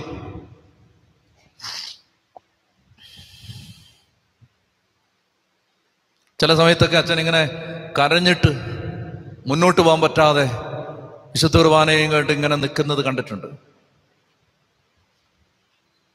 തൻ്റെ കരഞ്ഞാൽ ലോകത്തെ മനഞ്ഞുണ്ടാക്കിയ പരിശുദ്ധനായ പിതാവ് നമ്മോട് കൂടെ, ഇതാ നമ്മോട് കൂടെ എന്ന് പറഞ്ഞിട്ട് പിന്നെ ഒരക്ഷരം പറയാൻ പറ്റാതെ അങ്ങനെ വിറവുകൊണ്ട് നിൽക്കുന്ന ഒരച്ഛനെ ഞാൻ കണ്ടിട്ടുണ്ട്. സെൻസ് ഓഫ് സീക്രട്ട് നമ്മുടെ തലമുറയ്ക്ക് അത് നഷ്ടപ്പെട്ടു പോവാ. നമ്മൾ പള്ളിയിലൊക്കെ കയറി കൂളായിട്ട് ഇങ്ങനെ നടക്കുന്നത് കണ്ടിട്ടില്ലേ? അതായത് വിശുദ്ധ കുർബാന ഇവിടെ ഇങ്ങനെ പാസ് ചെയ്യണമെങ്കിൽ നമുക്ക് ആ ഒരു റെവറൻസ് വേണം. ഇത് ഈശോയുടെ മുമ്പിൽ കൂടല്ലേ നമ്മൾ പള്ളിയിലോട്ട് കയറി വരുമ്പോൾ, പള്ളിയിൽ നിന്ന് പുറത്ത് പോകുമ്പോൾ നമുക്ക് ആ ഒരു സെൻസ് ഓഫ് സീക്രട്ട് അതുണ്ടാവണം. ചുമ്മാ ബബിൾ ഗം ചവയ്ക്കുന്നത് പോലെ വിശുദ്ധ കുർബാനയൊക്കെ ചവച്ചിട്ടങ്ങ് പോകരുത്. പരിശുദ്ധ കുർബാനയ്ക്ക് നിൽക്കുമ്പോൾ ഇപ്പോ ഞാൻ സ്വർഗത്തിൽ നിന്നിറങ്ങിയ ജീവനുള്ള അപ്പമാകുന്നു, ബാക്കി നിങ്ങൾ പാടണം. രക്ഷകനീശോതൻ ശിഷ്യരെ അറിയിച്ച ദിവ്യരഹസ്യമിതാ, സ്വർഗത്തിൽ നിന്നാഗതമാം ജീവൻ നൽകിടുമപ്പം ഞാൻ, സ്നേഹമോടെന്നെ കൈക്കൊള്ളുവോ എന്നിൽ നിത്യം ജീവിക്കും, നേടുമവൻ സ്വർഗം നിശ്ചയമാ, നീതിയുടെ വാതിൽ ഞങ്ങൾക്കായി തുറക്കണമേ. മനോഹരമാണ്. അപ്പോ അതിങ്ങനെ ഈ വിശുദ്ധ കുർബാന ഇങ്ങനെ ഉയർത്തിപ്പിടിച്ച് അച്ഛൻ നിൽക്കുമ്പോൾ നമ്മൾ കർത്താവിൻ്റെ മുഖം കാണുകയാണ്. എന്നിട്ട് അച്ഛൻ യേശുവിൻ്റെ തിരുശരീര രക്തങ്ങൾ ഭാഗിക്കുകയാണ്. എന്തുമാത്രം പ്രാർത്ഥനയോടെ, തീഷ്ണതയോടെ, സ്നേഹത്തോടെ നമ്മൾ നിന്ന് പ്രാർത്ഥിക്കേണ്ട പരിശുദ്ധ കുർബാന, ദ സെൻസ് ഓഫ് സീക്രട്ട്. അതുണ്ടോ മക്കളെ? നമുക്ക് ഉണ്ടോ അത്? ആ ഒരു ബോധം അതുണ്ട്. അതൊക്കെയാണ് ആരാധന. നിങ്ങൾ ശ്രദ്ധിച്ചു കേട്ടെ, ആരാധിച്ചാലേ കെട്ടഴിയൂ. ഒന്ന് പറഞ്ഞേ, ആരാധിച്ചാലേ കെട്ടഴിയൂ. ഒന്നുകൂടെ പറഞ്ഞേ. ആരാധിച്ചാലേ കെട്ടഴിയൂ. അത് ഉറപ്പാണ്. ആരാധിച്ചാൽ മാത്രമേ. നമ്മുടെ പ്രശ്നം എന്താ അറിയാമോ? നമ്മൾ ഒരു ദേവാലയത്തില് 100 പേര് നിന്നാൽ ചിലപ്പോ 1-2 പേര് മാത്രമേ ആരാധിക്കുന്നുള്ളൂ. അതാണ് നമ്മുടെ ട്രാജഡി. പള്ളി വരുന്നുണ്ട്, പള്ളിയിലുണ്ട്, നമുക്ക് physical presence, physical proximity is there. You are there in the church in your body, but not in your spirit. അപ്പൊ ഈ ആത്മാവിലാണ് ആരാധന നടക്കേണ്ടത്. അത് ശരിക്കും നമ്മുടെ ശരീരം, മനസ്സ്, ആത്മാവൊക്കെ ഒരു യൂണിറ്റ് ആയിട്ട് നമ്മൾ ദൈവത്തെ വർഷിപ്പ് ചെയ്യണം. ദൈവത്തെ വർഷിപ്പ് ചെയ്യുമ്പോഴേ കെട്ടഴിയൂ. വർഷിപ്പ് നടക്കുന്നേ ഇല്ല. കുറെ അധരം കൊണ്ട് ഇങ്ങനെ പറയുന്നു, പാടുന്നു, പ്രാർത്ഥിക്കുന്നു, വർഷിപ്പ് നടക്കുന്നില്ല. അപ്പൊ അതിലേക്ക് എത്തണം. അതിനുവേണ്ടി ആഗ്രഹിക്കണം. അതായത് 1 മണിക്കൂറല്ലേ ഉള്ളൂ, അല്ലെങ്കിൽ പരമാവധി ഒരു 1.25 മണിക്കൂർ. ആ സമയം മുഴുവൻ ക്വാളിറ്റേറ്റീവായിട്ട് മുഴുവൻ സമയവും ആ ഒരു ഭക്തിയിലും പ്രാർത്ഥനയിലും ചെലവഴിക്കണം. എന്തോ ഒരു അലക്ഷ്യമായിട്ടാണ് ദേവാലയങ്ങളിൽ പലപ്പോഴും ദൈവമക്കള് പെരുമാറുന്നത്. അത് സങ്കടമാണത്. പരിശുദ്ധ ദേവാലയത്തിൽ നമ്മൾ നന്നായിട്ട്, ഇപ്പൊ നിങ്ങളൊന്ന് ആലോചിച്ച് നോക്കിയാൽ, ഞാൻ ഒരിക്കലും കണ്ടു, എനിക്ക് ഭയങ്കര സങ്കടം തോന്നി. ഞാനൊരു ദേവാലയത്തിൽ ഇങ്ങനെ ഇരുന്ന് പ്രാർത്ഥിച്ചുകൊണ്ടിരിക്കുന്ന സമയത്ത് ഒരു മനുഷ്യൻ, ഇലക്ട്രീഷ്യനാണെന്ന് തോന്നുന്നു, അങ്ങനെ കൈലിമുണ്ടൊക്കെ ഇങ്ങനെ മടക്കി കുത്തി നേരെ ഓൾട്ടറിലോട്ടം കയറുകയാണ്. കയറിയിട്ട് അവിടെ ചെന്ന് ഓരോന്നൊക്കെ നോക്കി. ആരുമില്ല ഇതൊന്നും നിയന്ത്രിക്കാൻ. പള്ളിക്കാരനാവാം, പള്ളിക്കാരനല്ലായിരിക്കാം. അതായത് ആ റെവറൻസ്, കർത്താവിന്റെ ബലി നടക്കുന്ന, സ്വർഗം ഇറങ്ങി വരുന്ന, നിങ്ങൾക്കറിയുമോ? അതായത് ഞങ്ങളുടെ ആരാധനയിൽ ഇങ്ങനെ പ്രാർത്ഥനയുണ്ട്, തീയല്ലോ ഈ മദ്ബഹ, തീയല്ലോ ഈ മദ്ബഹ. അങ്ങനെ പ്രാർത്ഥനയുണ്ട്, തീയല്ലോ ഈ മദ്ബഹ എന്ന് പറഞ്ഞാൽ ഈ വിശുദ്ധ കുർബാന ഒരു ബലിപീഠത്തിൽ നടക്കുന്ന സമയത്ത് തീ ഇറങ്ങി ഇങ്ങനെ നിൽക്കുകയാണ്. തീ. ഞാൻ ഒരു ആള് ദർശനം കണ്ടതിനെ കുറിച്ച് വായിച്ചപ്പോ, അതായത് ശുശ്രൂഷകരൊക്കെ ആ തീക്കിടയിലൂടെയാണ് ഇങ്ങനെ നടന്നുകൊണ്ടിരിക്കുന്നത്. തീയുടെ ഇടയിലൂടെ ഒരു ബോധമില്ലാതെ അലക്ഷ്യമായിട്ട് ദേവാലയത്തിൽ പെരുമാറുമ്പോൾ നമ്മൾ അറിയണം, തീക്കകത്തൂടാണ് നമ്മളിങ്ങനെ സഞ്ചരിച്ചുകൊണ്ടിരിക്കുന്നത്. ഇനി നിങ്ങൾ ക്രിസ്തീയ ദേവാലയങ്ങളുടെ, പ്രത്യേകിച്ച് പൗരസ്ത്യ ആരാധനാക്രമം ഉപയോഗിക്കുന്ന ആരാധനാലയങ്ങളുടെ പ്രത്യേകത, കർത്താവായ യേശുക്രിസ്തുവിനെ ഇങ്ങനെ നേരെ നിവർത്തി കിടത്തിയതിന്റെ ആകൃതിയിലാണ് ദേവാലയങ്ങൾ പലപ്പോഴും പണികഴിപ്പിക്കുന്നത്. എന്ന് പറഞ്ഞാൽ ദേവാലയത്തിന്റെ സ്ട്രക്ചർ എന്ന് പറഞ്ഞാൽ ഈശോ ഇങ്ങനെ നീണ്ടു നിവർന്ന് കിടക്കുകയാണ്. അങ്ങനെ ഒരു സുറിയാനി പാരമ്പര്യമുണ്ട്. കർത്താവ് ഈശോ മിശിഹ നീണ്ടു നിവർന്നങ്ങ് കിടക്കുകയാണ്. അതാണ് ഒരു ദേവാലയം. കാരണം ദേവാലയം യേശു ആണല്ലോ. ഈശോ അതല്ലേ പറഞ്ഞ, നിങ്ങൾ ഈ ആലയം നശിപ്പിച്ചോളുക, 3 ദിവസം കൊണ്ട് ഞാനത് പുനരുദ്ധരിക്കാം. എന്നിട്ട് യോഹന്നാൻ പറയാണ്, അവൻ തന്റെ ശരീരമായ ആലയത്തെ കുറിച്ചാണ് ഇത് പറഞ്ഞത്. യേശുവാണ് ആരാധനാലയം. അപ്പോ ശരിക്കും പറഞ്ഞ കർത്താവിന്റെ ശരീരത്തിൽ കൂടാണ് ഒരു പള്ളി നമ്മൾ ചവിട്ടി നടക്കുന്നത്. ഇതൊക്കെ ആര് ശ്രദ്ധിക്കുന്നു? ആരറിയുന്നു? ആരുടെ മനസ്സിലുണ്ട് അങ്ങനെ ഒരു ചിന്ത? ഞാനൊരു പള്ളിക്കകത്തോട്ട് കയറുമ്പോ ഞാൻ കർത്താവിന്റെ ശരീരത്തിലേക്കാണ് ചവിട്ടി നടക്കുന്നത്. അപ്പൊ വിത്ത് utmost reverence, respect, fear and trembling, അങ്ങനെ വേണം നമ്മൾ ദേവാലയത്തിലേക്ക് പ്രവേശിക്കാൻ. അതുകൊണ്ട് എനിക്കൊരു കാര്യം പറയാനുള്ളത്, ഇനി നിങ്ങൾ ദേവാലയത്തെ സമീപിക്കുന്ന ആ രീതി കണ്ടിട്ടാണ് പുറത്തുനിന്ന് വരുന്ന ഒരാള് ദേവാലയത്തെ കാണാൻ പോകുന്നത്. അതായത് നിങ്ങൾ എങ്ങനെ അതിനെ സീരിയസ് ആയിട്ട് എടുക്കുന്നു അത് കണ്ടിട്ടാണ്. കാരണം വെളിയിൽ നിന്ന് വരുന്ന ഒരാള് ഈ ദേവാലയത്തിലേക്ക് പ്രവേശിക്കുന്ന ഒരാള്, നിങ്ങൾ കയറുമ്പോ വളരെ ഭക്തിയോടെ കർത്താവിന്റെ മുമ്പിൽ നന്നായിട്ട് ആചാരം ചെയ്ത് കുനിഞ്ഞ് കർത്താവിനെ വന്ദിച്ചിട്ട് കയറുമ്പോ someone is looking at you. ഇതേ ഈ കൊച്ചുങ്ങളൊക്കെ ഉണ്ടല്ലോ, നിങ്ങളെ നോക്കിക്കൊണ്ടിരിക്കുകയാണ്. ഈ കുഞ്ഞുങ്ങളെല്ലാം they are watching you all the time. അപ്പൊ ദേവാലയത്തിലേക്ക് കയറുന്ന ഒരു വ്യക്തി, പ്രത്യേകിച്ച് ഉത്തരവാദിത്തപ്പെട്ട ആളുകളല്ല, എനിക്ക് കൈക്കാരന്മാര്, ഭാരവാഹികള്, കമ്മിറ്റിക്കാര്, ഉത്തരവാദിത്തപ്പെട്ടവര്, ആൾത്താര ശുശ്രൂഷകര് എല്ലാം ശ്രദ്ധിക്കണം. ഇത് അതായത് നിങ്ങൾ എങ്ങനെ ദേവാലയത്തിൽ പെരുമാറുന്നു എന്നുള്ളത് ക്യാമറ കണ്ണുകളുമായി ഈ കൊച്ചുങ്ങൾ ഇങ്ങനെ നോക്കിക്കൊണ്ടിരിക്കും. അപ്പൊ അടുത്ത ജനറേഷന് ഈ പള്ളിയോടുള്ള റെവറൻസ് രൂപപ്പെടാൻ പോകുന്നത് each and everybody is being continuously watched. You are under camera surveillance. Each and every time you are being watched. കണ്ടോ? മൈക്രോസ്കോപ്പിക് കണ്ണുകളുമായിട്ട് കുറെ എണ്ണം ഇങ്ങനെ നിങ്ങളെ നോക്കിക്കൊണ്ടിരിക്കുകയാണ്. അവരിങ്ങനെ they are watching you all the time. അവരിങ്ങനെ നോക്കുമ്പോഴാണ് നമ്മളിങ്ങനെ അലക്ഷ്യമായിട്ട് തോന്നിയ പോലെ പെരുമാറുന്നത് കണ്ടാൽ and immediately they lose the reverence and they will realize that this is the same platform, same as the place outside, same exactly, no difference between the platform outside and the platform inside, exactly no radical difference between the two. Railway compartment നിൽക്കുന്ന പോലെ അല്ലെ അവിടെ നിൽക്കുന്നത് പോലെ ഉള്ളൂ, ഇവിടെ നിൽക്കുന്നത്. there is no radical difference. Exactly, immediately they will realize this. മനസ്സിലാകുന്നുണ്ടോ ഞാൻ പറയുന്നത്? അതുകൊണ്ട് എൻ്റെ ചേട്ടന്മാരെ, ആ ഒരു റെവറൻസ് അതുണ്ടാവണം. ചെത്തി പറഞ്ഞേ ഹല്ലേലൂയാ, ഹല്ലേലൂയാ. കർത്താവിനെ കാണണം. പള്ളിക്കകത്തോട്ട് കയറുമ്പോ എൻ്റെ കർത്താവിന്റെ ആലയമാണ്, എൻ്റെ കർത്താവിന്റെ ആലയം, എൻ്റെ കർത്താവ് ഇവിടെ ഉണ്ട്. ഞാന് ഒരിക്കല് ഒരു ധ്യാന കേന്ദ്രത്തില് ആളുകളുടെ ധ്യാനം കൂടാൻ പോയി. ഞാൻ ഈ കള്ളുകൂടിയന്മാരെയും കൊണ്ട് ധ്യാനിക്കാൻ പോകുമായിരുന്നു. അപ്പൊ എനിക്ക് രണ്ട് ഗുണമാണ്, കള്ളുകൂടിയന്മാരും ധ്യാനിക്കും, ആ കൂട്ടത്തിൽ എനിക്കും ധ്യാനിക്കാം. അപ്പൊ ഞാൻ കുടിയന്മാരെ കൊണ്ട് പള്ളിയിൽ നിന്ന് പോകും. പള്ളിയിലെ കുടിയന്മാരെയൊക്കെ കണ്ടുപിടിച്ചിട്ട് അവരെയും കൊണ്ട് ധ്യാനത്തിൽ കൊണ്ടുപോകുന്ന കാര്യം എന്താണെന്ന് വെച്ചാൽ, ഇവര് വിട്ടാൽ അവർ പോകുന്ന വഴിക്ക് 100 അടിച്ചിട്ട് വേറെ എവിടെയെങ്കിലും പോകും. അറിയാലോ, കുടിയന്മാരുടെ കാര്യം അറിയാലോ. നിങ്ങൾക്കറിയില്ലായിരിക്കും, നിങ്ങൾ കുടിക്കാത്തതുകൊണ്ട്, സ്റ്റാൻഡേർഡ് കുടിയന്മാര് ആയതുകൊണ്ട് അറിയില്ലായിരിക്കും. നമ്മുടെ നാട്ടിലൊക്കെയുള്ള പാവപ്പെട്ട ചേട്ടന്മാരെന്ന് പറഞ്ഞാൽ അവര് ഇങ്ങനെ കുടിക്കാൻ അങ്ങോട്ട് തുടങ്ങിയ പിന്നെ മടുമടമട കുടിച്ച് 2 ടൈപ്പ് കുടിയന്മാരാണ്, സ്റ്റാൻഡേർഡ് കുടിയനും സ്റ്റാൻഡേർഡ് ഇല്ലാത്ത കുടിയനും. അങ്ങനെയാണ് 2 കുടിയന്മാര് നരകത്തിൽ പോകുന്നതാണ് ബൈബിൾ പറയുന്നത്. അപ്പൊ ഏതായാലും ഈ ചേട്ടന്മാരെയും കൊണ്ട് ഞാനിങ്ങനെ പോകുമായിരുന്നു.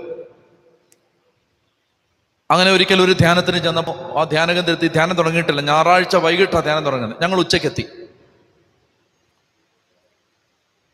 ഒരു ചേച്ചി, ഹൈദരാബാദിൽ നിന്നൊരു ചേച്ചി വന്നു. ദേഹം മുഴുവൻ സോറിയാസിസ്, 150-ലധികം സോറിയാസിസ് സ്പോട്ടുകൾ, അങ്ങനെ കണ്ട ആ ചേച്ചി പറഞ്ഞേ. എന്നിട്ട് ആ സ്ത്രീ ഹൈദരാബാദിൽ നിന്ന് വരികയാണ്. ബാഗെല്ലാം ഉണ്ട്, കയ്യിൽ കവറ് എല്ലാം ഉണ്ട്. ഈ ധ്യാന കേന്ദ്രത്തിന്റെ കോമ്പൗണ്ടിലേക്ക് കാലെടുത്ത് കുത്തും മുമ്പ് ഈ സഹോദരി ചെരുപ്പ് 2 ഊരിയിട്ട് പറഞ്ഞു, ചെരുപ്പിട്ട് നടക്കണ്ട, എൻ്റെ കർത്താവ് നടക്കുന്ന വഴികളാണ്. C, sense of secret. ഈ സോറിയാസിസുമായിട്ട് ശരീരത്തിൽ വസ്ത്രം ധരിക്കാൻ പോലും പറ്റാതെ, ആ വസ്ത്രത്തിലേക്കെല്ലാം ഇതിൻ്റെ ഇതെല്ലാം ഒട്ടിപ്പിടിക്കുന്ന ആ തരത്തിൽ അത്രയും ശരീരം മുഴുവൻ അഴുകിയിരുന്ന ആ സ്ത്രീ ആ കോമ്പൗണ്ടിലേക്ക് കാലെടുത്ത് വെച്ചപ്പോ ചെരുപ്പ് ഊരിയിട്ട് പറഞ്ഞു, ചെരുപ്പിട്ട് നടക്കണ്ട, അയ്യോ എൻ്റെ ഈശോ നടക്കുന്ന വഴികളാ. കാരണം 4 ചുറ്റിനും ദിവ്യകാരുണ്യ ആരാധന നടക്കുന്ന ചാപ്പലുകളാണ്. എല്ലാ ധ്യാനം കഴിഞ്ഞ് അവിടെ വെഞ്ചരിച്ച് വിശുദ്ധീകരിച്ചിടുന്നൊരു സ്ഥലമാണ്. അപ്പോ എൻ്റെ ഈശോ നടക്കുന്ന വഴികളല്ലേ, ചെരുപ്പിട്ട് നടക്കണ്ടെന്ന് പറഞ്ഞിട്ട് ആ സഹോദരി ചെരുപ്പൂരി, എന്നിട്ട് അവിടെ അങ്ങോട്ട് നിലത്തങ്ങോട്ട് മുട്ടുകുത്തി ശിരസങ്ങോട്ട്, കാരണം ഒത്തിരി ആഗ്രഹിച്ചായിരിക്കും ഈ ധ്യാനകേന്ദ്രത്തിൽ വന്നത്. അങ്ങോട്ട് കയറി ചെന്നു, രജിസ്ട്രേഷനൊക്കെ ചെയ്തിട്ട് നേരെ ഡോർമെറ്ററിയിലേക്ക് പോയി ബാഗെല്ലാം വെച്ചിട്ട് വൈകിട്ട് ധ്യാനത്തിന്റെ ആദ്യത്തെ നിർദ്ദേശങ്ങൾ അച്ഛൻ കൊടുത്തോണ്ടിരിക്കുന്ന സമയത്ത് എനിക്ക് സാക്ഷ്യം പറയണേ എന്ന് പറഞ്ഞു. ധ്യാനം തുടങ്ങിയിട്ടില്ല. അപ്പൊ അച്ഛൻ പറഞ്ഞു വരാൻ പറഞ്ഞു. എന്നിട്ട് ഈ സഹോദരി പറയുകയാണ്, കരഞ്ഞുകൊണ്ട് പറയുകയാണ്, അച്ഛാ ദേഹം മുഴുവൻ തുണി ഉടുക്കാൻ പോലും പറ്റാത്ത അവസ്ഥയിലായിരുന്നു. ഒത്തിരി ആഗ്രഹിച്ച ഇവിടെ വന്നേ, എനിക്ക് ഒത്തിരി കാലമായിട്ട് ഞാൻ ഈ ധ്യാനകേന്ദ്രത്തിൽ വരണമെന്ന് ആഗ്രഹിച്ചിരിക്കുകയായിരുന്നു. അങ്ങനെ ഇങ്ങോട്ട് കയറുന്ന സമയത്ത് ചെരുപ്പ് ഊരിയിട്ട് എൻ്റെ കർത്താവ് നടക്കുന്ന വഴിയില്ലേ എന്നൊക്കെ പറഞ്ഞ് ചെരുപ്പിടാതെ നടന്നു വന്നത്. മുറി ചെന്നു, കുറച്ചു നേരം കിടന്നു, എന്നിട്ടൊന്ന് കുളിക്കാമെന്ന് വിചാരിച്ച് എഴുന്നേറ്റ് വേഷം മാറുമ്പോൾ ഈ അഴുകിയിരുന്നതെല്ലാം അങ്ങോട്ട് ഉണങ്ങിയിരിക്കുകയാണ്. അതായത് വേഗത്തിൽ ഒരു സൗഖ്യം, വേഗത്തിൽ ഒരു സൗഖ്യം. അപ്പൊ പാടുകളുണ്ട്, പക്ഷെ എല്ലാം അങ്ങോട്ട് ഉണങ്ങി. അവര് പറയുകയാണ്, എനിക്ക് ഉറപ്പാണ് എൻ്റെ കർത്താവിൻ്റെ സന്നിധിയിലേക്ക് ഞാൻ കാലുകുത്തിയപ്പോൾ തന്നെ എൻ്റെ ശരീരത്തിൽ മാറ്റം വരാൻ തുടങ്ങി. ഇതെൻ്റെ കണ്ണ് വല്ലാതെ അങ്ങ് തുറപ്പിച്ചു. ഞാൻ അവിടെ കേട്ടുകൊണ്ടിരുന്നപ്പോൾ എനിക്ക് തോന്നി, ദൈവമേ, നമ്മുടെ ദേവാലയങ്ങൾ വിശുദ്ധമായിട്ടിട്ടാൽ നമ്മുടെ ദേവാലയങ്ങളെ വിശുദ്ധമായിട്ടിട്ടാൽ അവിടെ ഒരുത്തം വന്ന് കാലുകുത്തുമ്പോ ഹീലിംഗ് നടക്കും. ചത്തി പറഞ്ഞേ ഹല്ലേലൂയാ, ഹല്ലേലൂയാ. ഒന്ന് എഴുന്നേറ്റേ.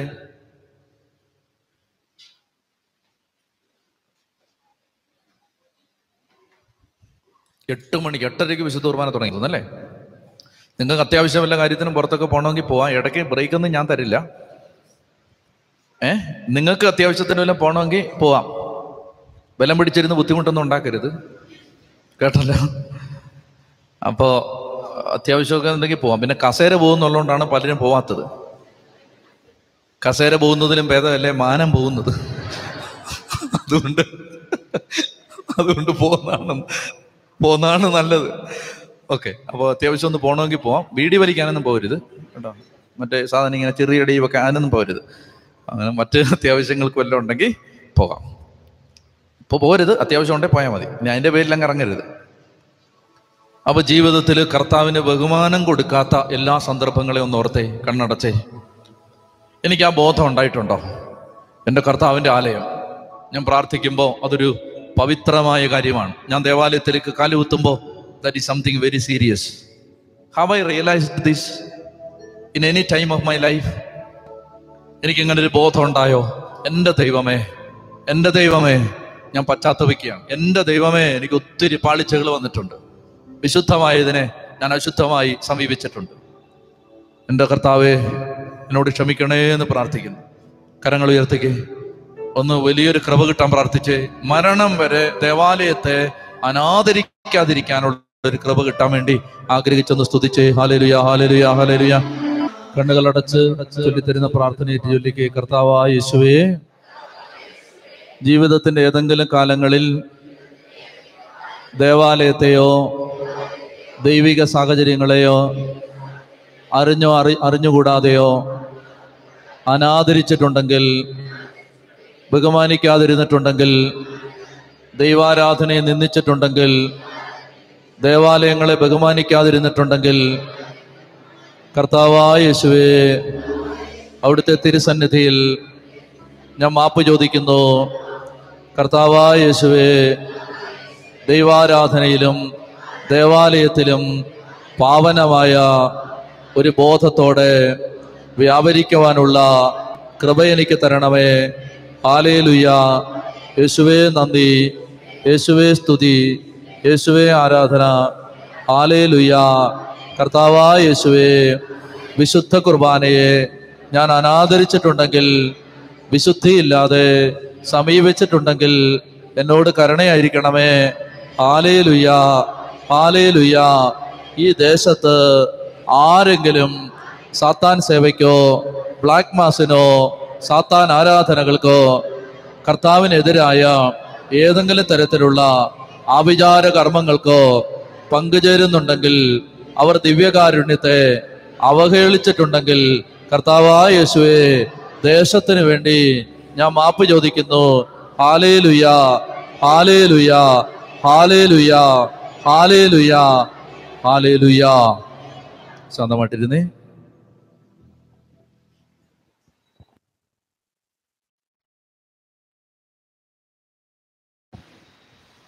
വിശക്കുന്നുണ്ടോ? ഇത്തിലൂടെ കഴിഞ്ഞിട്ട് ഭക്ഷണം കഴിക്കാം അല്ലേ?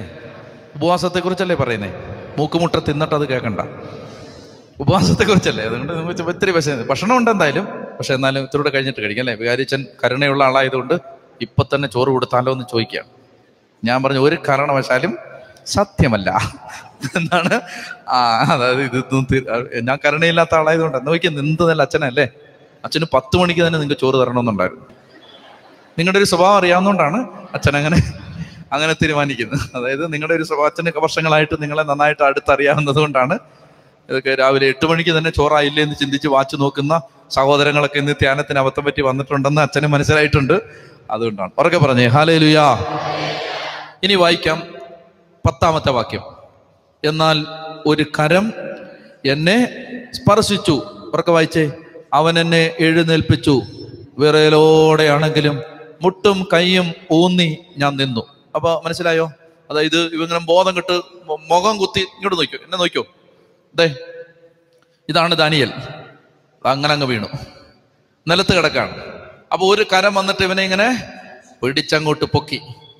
അപ്പൊ ഇങ്ങനെ വിറച്ച് അപ്പൊ അങ്ങോട്ട് എഴുന്നേറ്റ് നിൽക്കുകയാണ്. എങ്ങനെ എഴുന്നേറ്റ് നിൽക്കുന്ന അറിയാമോ? ഈ മുട്ടും കൈയും ഊന്നി നിൽക്കുകയാണ്, എഴുന്നേറ്റിട്ടില്ല. മനസ്സിലായി? അങ്ങനെ ഒരു ബോഡി ലാംഗ്വേജ് കണ്ടിട്ടില്ലേ? കൈയും മുട്ടും ഒക്കെ ഇങ്ങനെ കുത്തി ഇങ്ങനെ പേടിച്ച് നിൽക്കുകയാണ്. അങ്ങനെ നിൽക്കുന്ന സമയത്ത് അവൻ എന്നോട് പറഞ്ഞു, ഏറ്റവും പ്രിയങ്കരനായ ഫാദർ അല്ല, അങ്ങനെ ഇല്ലല്ലേ, ഏറ്റവും പ്രിയങ്കരനായ.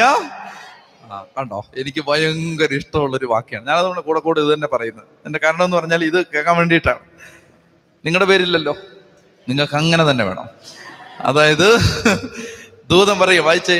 അവൻ എന്നോട് പറഞ്ഞു, ഏറ്റവും പ്രിയങ്കരനായ ദാനിയേലേ, എഴുന്നേൽക്കുക. ഞാൻ നിന്നോട് പറയുന്ന വാക്കുകൾ ശ്രദ്ധിച്ച് കേൾക്കുക.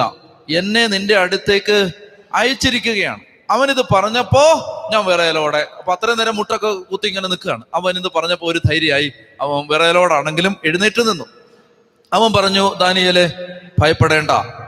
ശരിയായി അറിയുന്നതിന് നീ നിന്റെ ദൈവത്തിന്റെ മുമ്പിൽ നിന്നെ തന്നെ എളിമപ്പെടുത്താൻ തുടങ്ങിയ ദിവസം മുതൽ നിന്റെ പ്രാർത്ഥന കേൾക്കപ്പെട്ടിരിക്കുന്നു. ഇതാണ് പോയിന്റ്.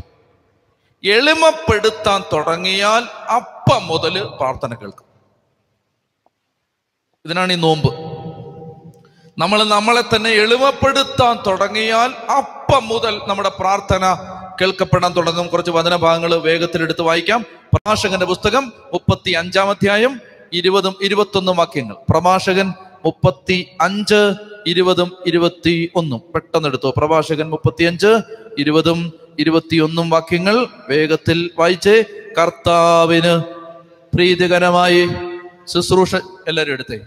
പ്രഭാഷകൻ 35, 20, 21 വായിക്കേ. കർത്താവിന് പ്രീതികരമായി ശുശ്രൂഷ ചെയ്യുന്നവൻ സ്വീകാര്യനാണ്. അവന്റെ പ്രാർത്ഥന മേഘങ്ങളോളം എത്തുന്നു. വിനീതന്റെ പ്രാർത്ഥന മേഘങ്ങൾ തുളച്ചു കയറുന്നു. അത് കർത്തൃ സന്നിധിയിൽ എത്തുന്നത് വരെ. ആരുടെ പ്രാർത്ഥനയാണ് മേഘങ്ങളെ തുളച്ചു കയറുന്നത്? വിനീതന്റെ, എളിയവന്റെ, എളിമയുള്ളവന്റെ, താഴാമനസ്സുള്ളവന്റെ പ്രാർത്ഥന മേഘങ്ങളെ തുളച്ചു കയറുന്നു. കർത്താവിന് പ്രീതികരമായി ശുശ്രൂഷ ചെയ്യുന്നവൻ സ്വീകാര്യനാണ്. അവന്റെ പ്രാർത്ഥന മേഘങ്ങളോളം എത്തുന്നു. വിനീതന്റെ പ്രാർത്ഥന മേഘങ്ങൾ തുളച്ചു കയറുന്നു. അത് കർത്തൃ സന്നിധിയിൽ എത്തുന്നത് വരെ അവൻ സ്വസ്ഥനാവുകയില്ല. സുഭാഷിതം 3-ാം അധ്യായം 33 വായിച്ചേ. സുഭാഷിതങ്ങളുടെ പുസ്തകം 3-ാം അധ്യായം സുഭാഷിതം 3:33 മുതൽ വായിച്ചേ. സുഭാഷിതം 3:33 മുതൽ. പ്രോവർബ്സ് 3, സുഭാഷിതം 3:33 മുതൽ. ദുഷ്ടരുടെ ഭവനത്തിന്മേൽ കർത്താവിന്റെ ശാപം പതിക്കുന്നു, എന്നാൽ നീതിമാന്മാരുടെ ഭവനത്തെ അവിടുന്ന് അനുഗ്രഹിക്കുന്നു. നിന്ദിക്കുന്നവരെ അവിടുന്ന് നിന്ദിക്കുന്നു, വിനീതരുടെ മേൽ കാരുണ്യം പൊഴിക്കുന്നു. വിനീതരുടെ മേലാണ് ദൈവത്തിന്റെ കാരുണ്യം പൊഴിയപ്പെടുന്നത്. യാക്കോബ് ശ്ലീഹായുടെ ലേഖനം 4-ാം അധ്യായം 1 മുതൽ 6 വരെ. യാക്കോബിന്റെ ലേഖനം, ജെയിംസ് ചാപ്റ്റർ 4, 1-6 വായിക്കേ. യാക്കോബ് 4, 1 മുതൽ 6 വരെ. നിങ്ങളുടെ ഇടയിൽ തർക്കങ്ങളും ഏറ്റുമുട്ടലുകളും ഉണ്ടാകുന്നത് എങ്ങനെയാണ്? നിങ്ങളുടെ അവയവങ്ങളിൽ പോരാടിക്കൊണ്ടിരിക്കുന്ന ദുരാശകളിൽ നിന്നല്ലേ അവ ഉണ്ടാകുന്നത്? നിങ്ങൾ ആഗ്രഹിക്കുന്നത് നിങ്ങൾക്ക് ലഭിക്കുന്നില്ല. നിങ്ങൾ കൊല്ലുകയും അസൂയപ്പെടുകയും ചെയ്യുന്നു, എന്നാൽ നിങ്ങൾക്ക് ഒന്നും ലഭിക്കുന്നില്ല. നിങ്ങൾ വഴക്കിടുകയും യുദ്ധം ചെയ്യുകയും ചെയ്യുന്നു. നിങ്ങൾ ആവശ്യപ്പെടുന്നില്ല, അതിനാൽ നിങ്ങൾക്ക് ലഭിക്കുന്നില്ല. ചോദിച്ചിട്ടും നിങ്ങൾക്ക് ലഭിക്കുന്നില്ലെങ്കിൽ അത് നിങ്ങളുടെ ദുരാശകളെ തൃപ്തിപ്പെടുത്താൻ തിന്മയായിട്ടുള്ളവ ചോദിക്കുന്നത് കൊണ്ടാണ്. വിശ്വസ്തത പുലർത്താത്തവരെ, ലോകത്തോടുള്ള മൈത്രി ദൈവത്തോടുള്ള ശത്രുതയാണെന്ന് നിങ്ങൾ അറിയുന്നില്ലേ? ലോകത്തിന്റെ മിത്രമാകാൻ ആഗ്രഹിക്കുന്നവൻ തന്നെ തന്നെ ദൈവത്തിന്റെ ശത്രുവാക്കുന്നു. നമ്മിൽ നിക്ഷേപിച്ചിരിക്കുന്ന ആത്മാവിനെ ദൈവം അസൂയയോടെ അഭിലഷിക്കുന്നു എന്ന തിരുവെഴുത്ത് വെറുതെയാണെന്ന് നിങ്ങൾ വിചാരിക്കുന്നോ? അവിടുന്ന് കൃപാവരം ചൊരിയുന്നു. അതുകൊണ്ടാണ് ഇങ്ങനെ എഴുതിയിരിക്കുന്നത്: ദൈവം അഹങ്കാരികളെ എതിർക്കുകയും എളിമയുള്ളവർക്ക് കൃപ കൊടുക്കുകയും ചെയ്യുന്നു. ദൈവം അഹങ്കാരികളെ എതിർക്കുകയും എളിമയുള്ളവർക്ക് കൃപ കൊടുക്കുക. ഇത് തന്നെയാണ് 1 പത്രോസ് 5:5.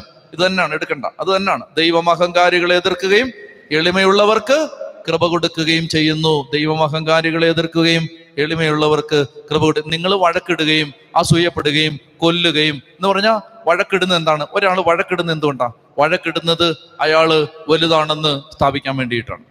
അതുകൊണ്ടല്ലേ ഭാര്യ പറയുന്നതിന്റെ എതിര് ഭർത്താവ് പറയുന്നതിന്റെ എതിര് ഭാര്യ പറയുന്നത് എന്താണ്? പറയാതിരിക്കാൻ പറ്റുന്നില്ല. എന്താ കാര്യം? നമ്മൾ ഒന്ന് തോറ്റുപോയെന്നൊരു വിചാരമാണ് പറഞ്ഞില്ലെങ്കിൽ, അല്ലേ? അപ്പോ എളിമയുണ്ടോ അവിടെ? ഇല്ല. അപ്പോ വിനീതന്റെ പ്രാർത്ഥന മാത്രമേ മേഘങ്ങളെ തുളച്ചു കയറൂ എന്നാണ് ദൈവത്തിന്റെ വചനം ഇവിടെ പറയുന്നത്. ലൂക്കാ സുവിശേഷം 1-ാം അധ്യായം 51-52. ലൂക്ക 1:51-52. ലൂക്ക 1:51. Luke chapter 1 verse 51-52. അവിടുന്ന് തന്റെ ഭുജം കൊണ്ട് ശക്തി പ്രകടിപ്പിച്ചു, ഹൃദയവിചാരത്തിൽ അഹങ്കരിക്കുന്നവരെ ചിതറിച്ചു. അവിടുന്ന് ശക്തന്മാരെ സിംഹാസനത്തിൽ നിന്ന് മറിച്ചിടുകയും എളിയവരെ ഉയർത്തുകയും ചെയ്തു. അപ്പോൾ ഇവിടെ എടുത്തുകൊള്ളുക. ദാനിയേൽ 10 വീണ്ടും എടുക്കുന്നു. അവൻ പറഞ്ഞു, ദാനിയേലേ, ഭയപ്പെടേണ്ട. ശരിയായി അറിയുന്നതിന് നീ നിന്റെ ദൈവത്തിന്റെ മുമ്പിൽ നിന്നെ തന്നെ എളിമപ്പെടുത്താൻ തുടങ്ങിയ ദിവസം മുതൽ നിന്റെ പ്രാർത്ഥന കേൾക്കപ്പെട്ടിരിക്കുന്നു. ഇതാണ് അതിന്റെ മർമ്മം. അതായത് എളിമപ്പെടുത്താൻ തുടങ്ങുമ്പോൾ മുതലാണ് ദൈവം നമ്മുടെ പ്രാർത്ഥന. അതുകൊണ്ടാണ് ഉപവാസം പ്രധാനപ്പെട്ടതാണെന്ന് ഞാൻ പറയുന്നത്. 21 ദിവസം എന്നുവരെയാണ്, ഏപ്രിൽ മാസം 7-ാം തീയതി വരെ. മറക്കരുത്, ഇന്ന് മുതൽ തുടങ്ങണം കേട്ടോ. അപ്പോ നിങ്ങൾ അനേകം പേര് ഇത് ചെയ്യുമെന്ന് എനിക്കറിയാം. ഇത് ചെയ്യണം. അപ്പോ നിങ്ങൾ ഇന്ന് മുതൽ ആരംഭിക്കണം. നമ്മൾ എളിമപ്പെട്ട് ഏതെങ്കിലുമൊക്കെ മേഖലയിൽ നമുക്ക് കർത്താവിന്റെ സന്നിധിയിൽ ഏതെങ്കിലുമൊക്കെ മേഖലയിൽ നമുക്ക് ഉപേക്ഷിക്കാൻ പറ്റാത്ത കാര്യങ്ങളെല്ലാം ഉപേക്ഷിച്ചിട്ട് 21 ദിവസം നമുക്ക് വളരെ തീഷ്ണതയോടെ പ്രാർത്ഥിക്കണം. അങ്ങനെ പ്രാർത്ഥിക്കുമ്പോൾ ഒത്തിരി കാര്യങ്ങൾ കുടുംബങ്ങളിൽ സംഭവിക്കാൻ തുടങ്ങും. വേഗം നമുക്ക് തീർക്കേണ്ടതുണ്ട്. വായിച്ചോളുക. അവനിത്, നിന്റെ പ്രാർത്ഥന നിമിത്തമാണ് ഞാനിപ്പോൾ വന്നിരിക്കുന്നത്. പേർഷ്യ രാജ്യത്തിന്റെ കാവൽ ദൂതൻ 21 ദിവസം എന്നോട് എതിർത്ത് നിന്നു. ഇതാണ് പ്രശ്നം. ഇനി എന്നെ ശ്രദ്ധിക്കുക. 2 മിനിറ്റ്. ദാനിയേൽ പ്രമാദമായ ഒരു കാര്യത്തിന് വേണ്ടി പ്രാർത്ഥിച്ചുകൊണ്ടിരിക്കുകയാണ്. Daniel Babylon അടിമത്തത്തിലാണ്. ഈ അടിമത്തത്തിൽ നിന്ന് തന്റെ ജനത്തിന് മോചനമില്ലേ, അതയാൾ പ്രാർത്ഥിച്ചുകൊണ്ടിരിക്കുകയാണ്. എന്താണ് ഇനി സംഭവിക്കാൻ പോകുന്നത്? ഈ അടിമത്തത്തിൽ നിന്ന് ദൈവം തങ്ങളെ വിടുവിക്കില്ലേ എന്ന് ആകുലപ്പെട്ട് പ്രാർത്ഥിക്കുകയാണ്. ചെറിയ പ്രാർത്ഥന കൊണ്ടൊന്നും ഉത്തരം കിട്ടിയിട്ടില്ല. അതുകൊണ്ട് ദാനിയേൽ വിചാരിച്ചു 21 ദിവസത്തേക്ക് ഉപവസിച്ച് പ്രാർത്ഥിക്കാം. അങ്ങനെ 21 ദിവസം ഉപവസിച്ച് പ്രാർത്ഥിക്കുമ്പോൾ 21-ാം ദിവസം ഒരു മാലാഖ പ്രത്യക്ഷപ്പെടുകയാണ്. 21-ാം ദിവസം ഈ മാലാഖ പ്രത്യക്ഷപ്പെട്ടിട്ട് ദാനിയേലിനോട് പറയുകയാണ്, ദാനിയേലേ, നീ പ്രാർത്ഥിച്ചത് കൊണ്ടാണ് ഞാൻ വന്നത്. നീ പ്രാർത്ഥിച്ചപ്പോൾ, നീ പ്രാർത്ഥന തുടങ്ങിയപ്പോൾ തന്നെ കർത്താവ് എന്നെ അയച്ചതാണ്. പക്ഷെ ഞാൻ ഇവിടെ വരാൻ 21 ദിവസം എടുത്തു. അതിന്റെ കാരണമാണ് അവർ പറഞ്ഞിരിക്കുന്നത്. 21 ദിവസം പേർഷ്യ രാജ്യത്തിന്റെ ദൂതൻ, ദ പ്രിൻസ് ഓഫ് പേർഷ്യ, മറ്റൊരു വിധത്തിൽ പറഞ്ഞാൽ പേർഷ്യ രാജ്യത്തിന്റെ പൈശാചിക രൂപി.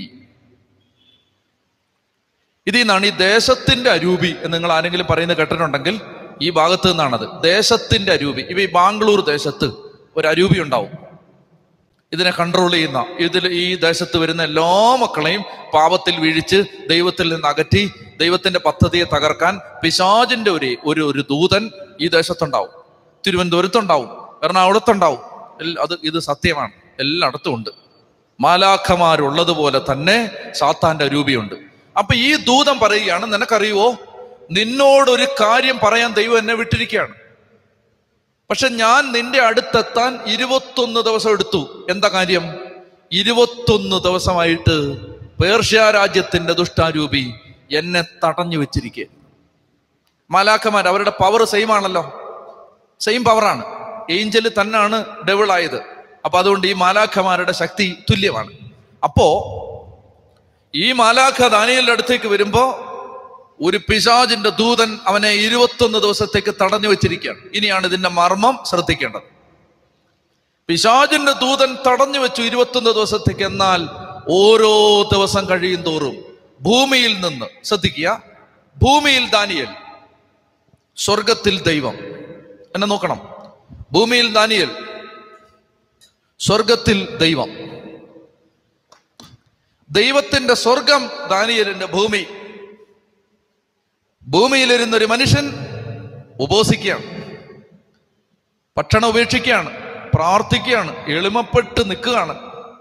ഈ സമയത്ത് ഇവിടുന്ന് ഒരു പവർ ഇങ്ങനെ അങ്ങോട്ട് അടിച്ച് കയറിയിട്ട്, നമ്മൾ നേരത്തെ വായിച്ചില്ലേ, മേഘങ്ങൾ, ഇതിനെല്ലാം തടഞ്ഞു നിർത്തുന്ന മേഘങ്ങൾ എന്ന് ഉദ്ദേശിക്കുന്നത് പ്രാർത്ഥന തടയുന്ന ശക്തികളുണ്ട്. അതുകൊണ്ട് ഇംഗ്ലീഷിൽ ഒരു ഫ്രേസ് ഉണ്ട്, പ്രേയിങ് ത്രൂ. പ്രേയിങ് ത്രൂ, ഇങ്ങനെ തുളച്ചു കയറണം പ്രാർത്ഥന. ഈ പ്രാർത്ഥനയെ തടയുന്ന ശക്തികളുണ്ട്. അതുകൊണ്ടാണ് അവിടെ നമ്മൾ നേരത്തെ വായിച്ച പ്രഭാഷകൻ 35 വിനീതന്റെ പ്രാർത്ഥന മേഘങ്ങളെ തുളച്ചു കയറും. നീ ഇവിടെ അഹങ്കാരത്തോടെ നിന്നാൽ നിന്റെ പ്രാർത്ഥന, നീ ഒരു സ്വർഗസ്ഥനായ പിതാവ് ചൊല്ലി അതിവിടെ തട്ടി ഇങ്ങ് പോരും. നീ 10 നന്മ അറിഞ്ഞവരും ചൊല്ലി അത് തട്ടി ഇങ്ങ് പോരും. ഈ ഔദ്ധത്യമുള്ളവന്റെ, അഹങ്കാരിയുടെ പ്രാർത്ഥന മുഴുവൻ ഇങ്ങനെ കെട്ടപ്പെട്ട് അവിടെ കിടക്കും. കേൾക്കുന്നുണ്ടോ ഇതൊക്കെ? എന്നാൽ ഒരുത്തൻ എളിമപ്പെട്ടു. എളിമ പിശാചിനെതിരെ ശക്തമായി, അതായത് ആറ്റം ബോംബ് ഇടുന്നതിനേക്കാൾ പവറാണ്, ആറ്റമിക് ബോംബിനേക്കാൾ പവറാണ് എളിമ. ഒരുത്തൻ അങ്ങ് എളിമപ്പെട്ടാണ്ടല്ലോ പിശാചിന് പിന്നെ ഒരു രക്ഷയില്ല. അതുകൊണ്ടാണ് പരിശുദ്ധ അമ്മയെ പിശാചിന് ഭയങ്കര ഭയം. കാരണം അവൾ അങ്ങ് എളിമയുടെ മൂർത്തിഭാവമാണ്. അഹങ്കാരികളെ പിശാചിന് ഒരു പേടിയില്ല, കാരണം അവരെല്ലാം ഒരു ടീമാണെന്ന് പിശാചിന് അറിയാം. നമ്മുടെ കൂടെ ഉള്ള ആളുകളല്ലേ, എന്തിനാ പേടിക്കുന്നേ? അപ്പൊ ഇവിടുന്ന് എളിമപ്പെട്ട ഒരുത്തൻ ചുരികക്കുത്തു പോലൊരു പ്രാർത്ഥന, ഒരൊറ്റ അടി അങ്ങോട്ട് ചെന്ന് ഇവിടുന്ന് ഓരോ ദിവസം bomb ഇട്ടുകൊണ്ടിരിക്കുകയാണ്. Day 1, day 2, day 3, day 18, day 19, day 20, day 21. ഇവിടുന്ന് അങ്ങോട്ടൊരു പവർ അങ്ങോട്ട് ചെന്നിട്ട് ദൂതൻ പറയുകയാണ്, നിന്റെ പ്രാർത്ഥന കൊണ്ടാ മോനെ ഞാൻ ഇവിടെ എത്തിയത്. ഈ പ്രാർത്ഥന അങ്ങോട്ട് ചെന്നപ്പോ, മേഘങ്ങളെ തുളച്ച് ഈ പ്രാർത്ഥന അങ്ങോട്ട് ചെന്നപ്പോ വേറൊരു ഏഞ്ചൽ റിലീസ് ചെയ്യപ്പെട്ടു. ആ ഏഞ്ചലിന്റെ പേരാണ് മീഖായേൽ. വായിച്ചേ. ശരിയായി അറിയുന്നതിന് നീ നിന്റെ ദൈവത്തിന്റെ മുമ്പിൽ നിന്നെ തന്നെ എളിമപ്പെടുത്താൻ തുടങ്ങിയ ദിവസം മുതൽ നിന്റെ പ്രാർത്ഥന കേൾക്കപ്പെട്ടിരിക്കുന്നു. നിന്റെ പ്രാർത്ഥന നിമിത്തമാണ് ഞാനിപ്പോ വന്നിരിക്കുന്നത്. പേർഷ്യ രാജ്യത്തിന്റെ കാവൽ ദൂതൻ എത്ര ദിവസം? 21 ദിവസം എന്നോട് എതിർത്ത് നിന്നു. എങ്കിലും പ്രധാന ദൂതന്മാരിൽ ഒരാളായ മീഖായേൽ എന്റെ സഹായത്തിനെത്തി. അതുകൊണ്ട് അവനെ പേർഷ്യ രാജ്യത്തിന്റെ കാവൽ ദൂതനോട് എതിരിടാൻ വിട്ട് വരാനിരിക്കുന്ന കാര്യങ്ങളിൽ നിന്റെ ജനത്തിന് എന്ത് സംഭവിക്കുമെന്ന് നിന്നെ ധരിപ്പിക്കാൻ ഞാൻ വന്നിരിക്കും. മതി, ഇങ്ങോട്ട് നോക്കൂ. പിടികിട്ടിയത്? അതായത് ഇവിടെ നീ എളിമപ്പെട്ടുള്ള ഈ നോമ്പ്, ഈ ഉപവാസം, ഈ പ്രായശ്ചിത്തം, ഈ പ്രാർത്ഥന, ഈ എളിമപ്പെടൽ, ഇതങ്ങോട്ട് ചെന്നപ്പോഴാണ് ഈ നിന്നെ, അതായത് ഓരോ വീട്ടിലും കർത്താവിന്റെ കൃപയെത്താതെ, ഓരോ വീട്ടിലും നിന്റെ പ്രാർത്ഥനയ്ക്ക് മറുപടി എത്താതെ തടഞ്ഞു വെച്ചിരിക്കുന്ന പൈശാചിക രൂപികളുണ്ട്. ഇത് മാറണമെങ്കിൽ, അതുകൊണ്ടാണ് ഈശോ പറഞ്ഞത്, ഉപവാസവും പ്രാർത്ഥനയും കൊണ്ടല്ലാതെ ഈ വർഗം പോവില്ല. ഇപ്പൊ പിടികിട്ടിയോ? ഇപ്പൊ ഏതാണ്ട് ഒരു ആശയം കിട്ടിയോ? അതുകൊണ്ടാണ് ഈ ഉപവസിക്കാൻ പറയുന്നത്. അല്ലാതെ സഭയ്ക്ക് എന്തെങ്കിലും പ്രത്യേകിച്ച് ചൊറി അസുഖം വന്നതുകൊണ്ടല്ല, അങ്ങനെ ചൊറിച്ചിൽ വന്നതുകൊണ്ടല്ല ആളുകളെല്ലാം ഉപവസിക്കട്ടെന്ന് പറയുന്നു. ഇതുകൊണ്ടേ ദേശം രക്ഷപ്പെടൂ, അല്ലെങ്കിൽ ഈ പിശാചിന്റെ പ്രവർത്തികൾ വിജയിക്കും. മനസ്സിലായോ? നമ്മൾ എപ്പോഴും ഇങ്ങനെ സുഖിച്ച് ജീവിച്ചാൽ പിശാച് ജയിച്ചുകൊണ്ടിരിക്കും. അതുകൊണ്ട് ഇടയ്ക്ക് സഹിക്കണം. സുഖം മാത്രം പോരാ, ഇടയ്ക്ക് സഹിക്കണം. ബോധപൂർവം സഹിക്കണം, ബോധപൂർവം ത്യാഗങ്ങൾ ഏറ്റെടുക്കണം. അങ്ങനെ ഏറ്റെടുത്ത് പ്രാർത്ഥിക്കുമ്പോൾ കർത്താവിന്റെ അനുഗ്രഹം വരും. അപ്പൊ അതുകൊണ്ട് 21 ദിവസത്തെ ഉപവാസത്തിന് റെഡിയാണോ? നിങ്ങൾ അങ്ങ് എടുത്തോ. അത് നിങ്ങൾക്ക് വലിയ അനുഗ്രഹങ്ങൾ ജീവിതത്തിൽ കൊണ്ടുവന്ന് തരും.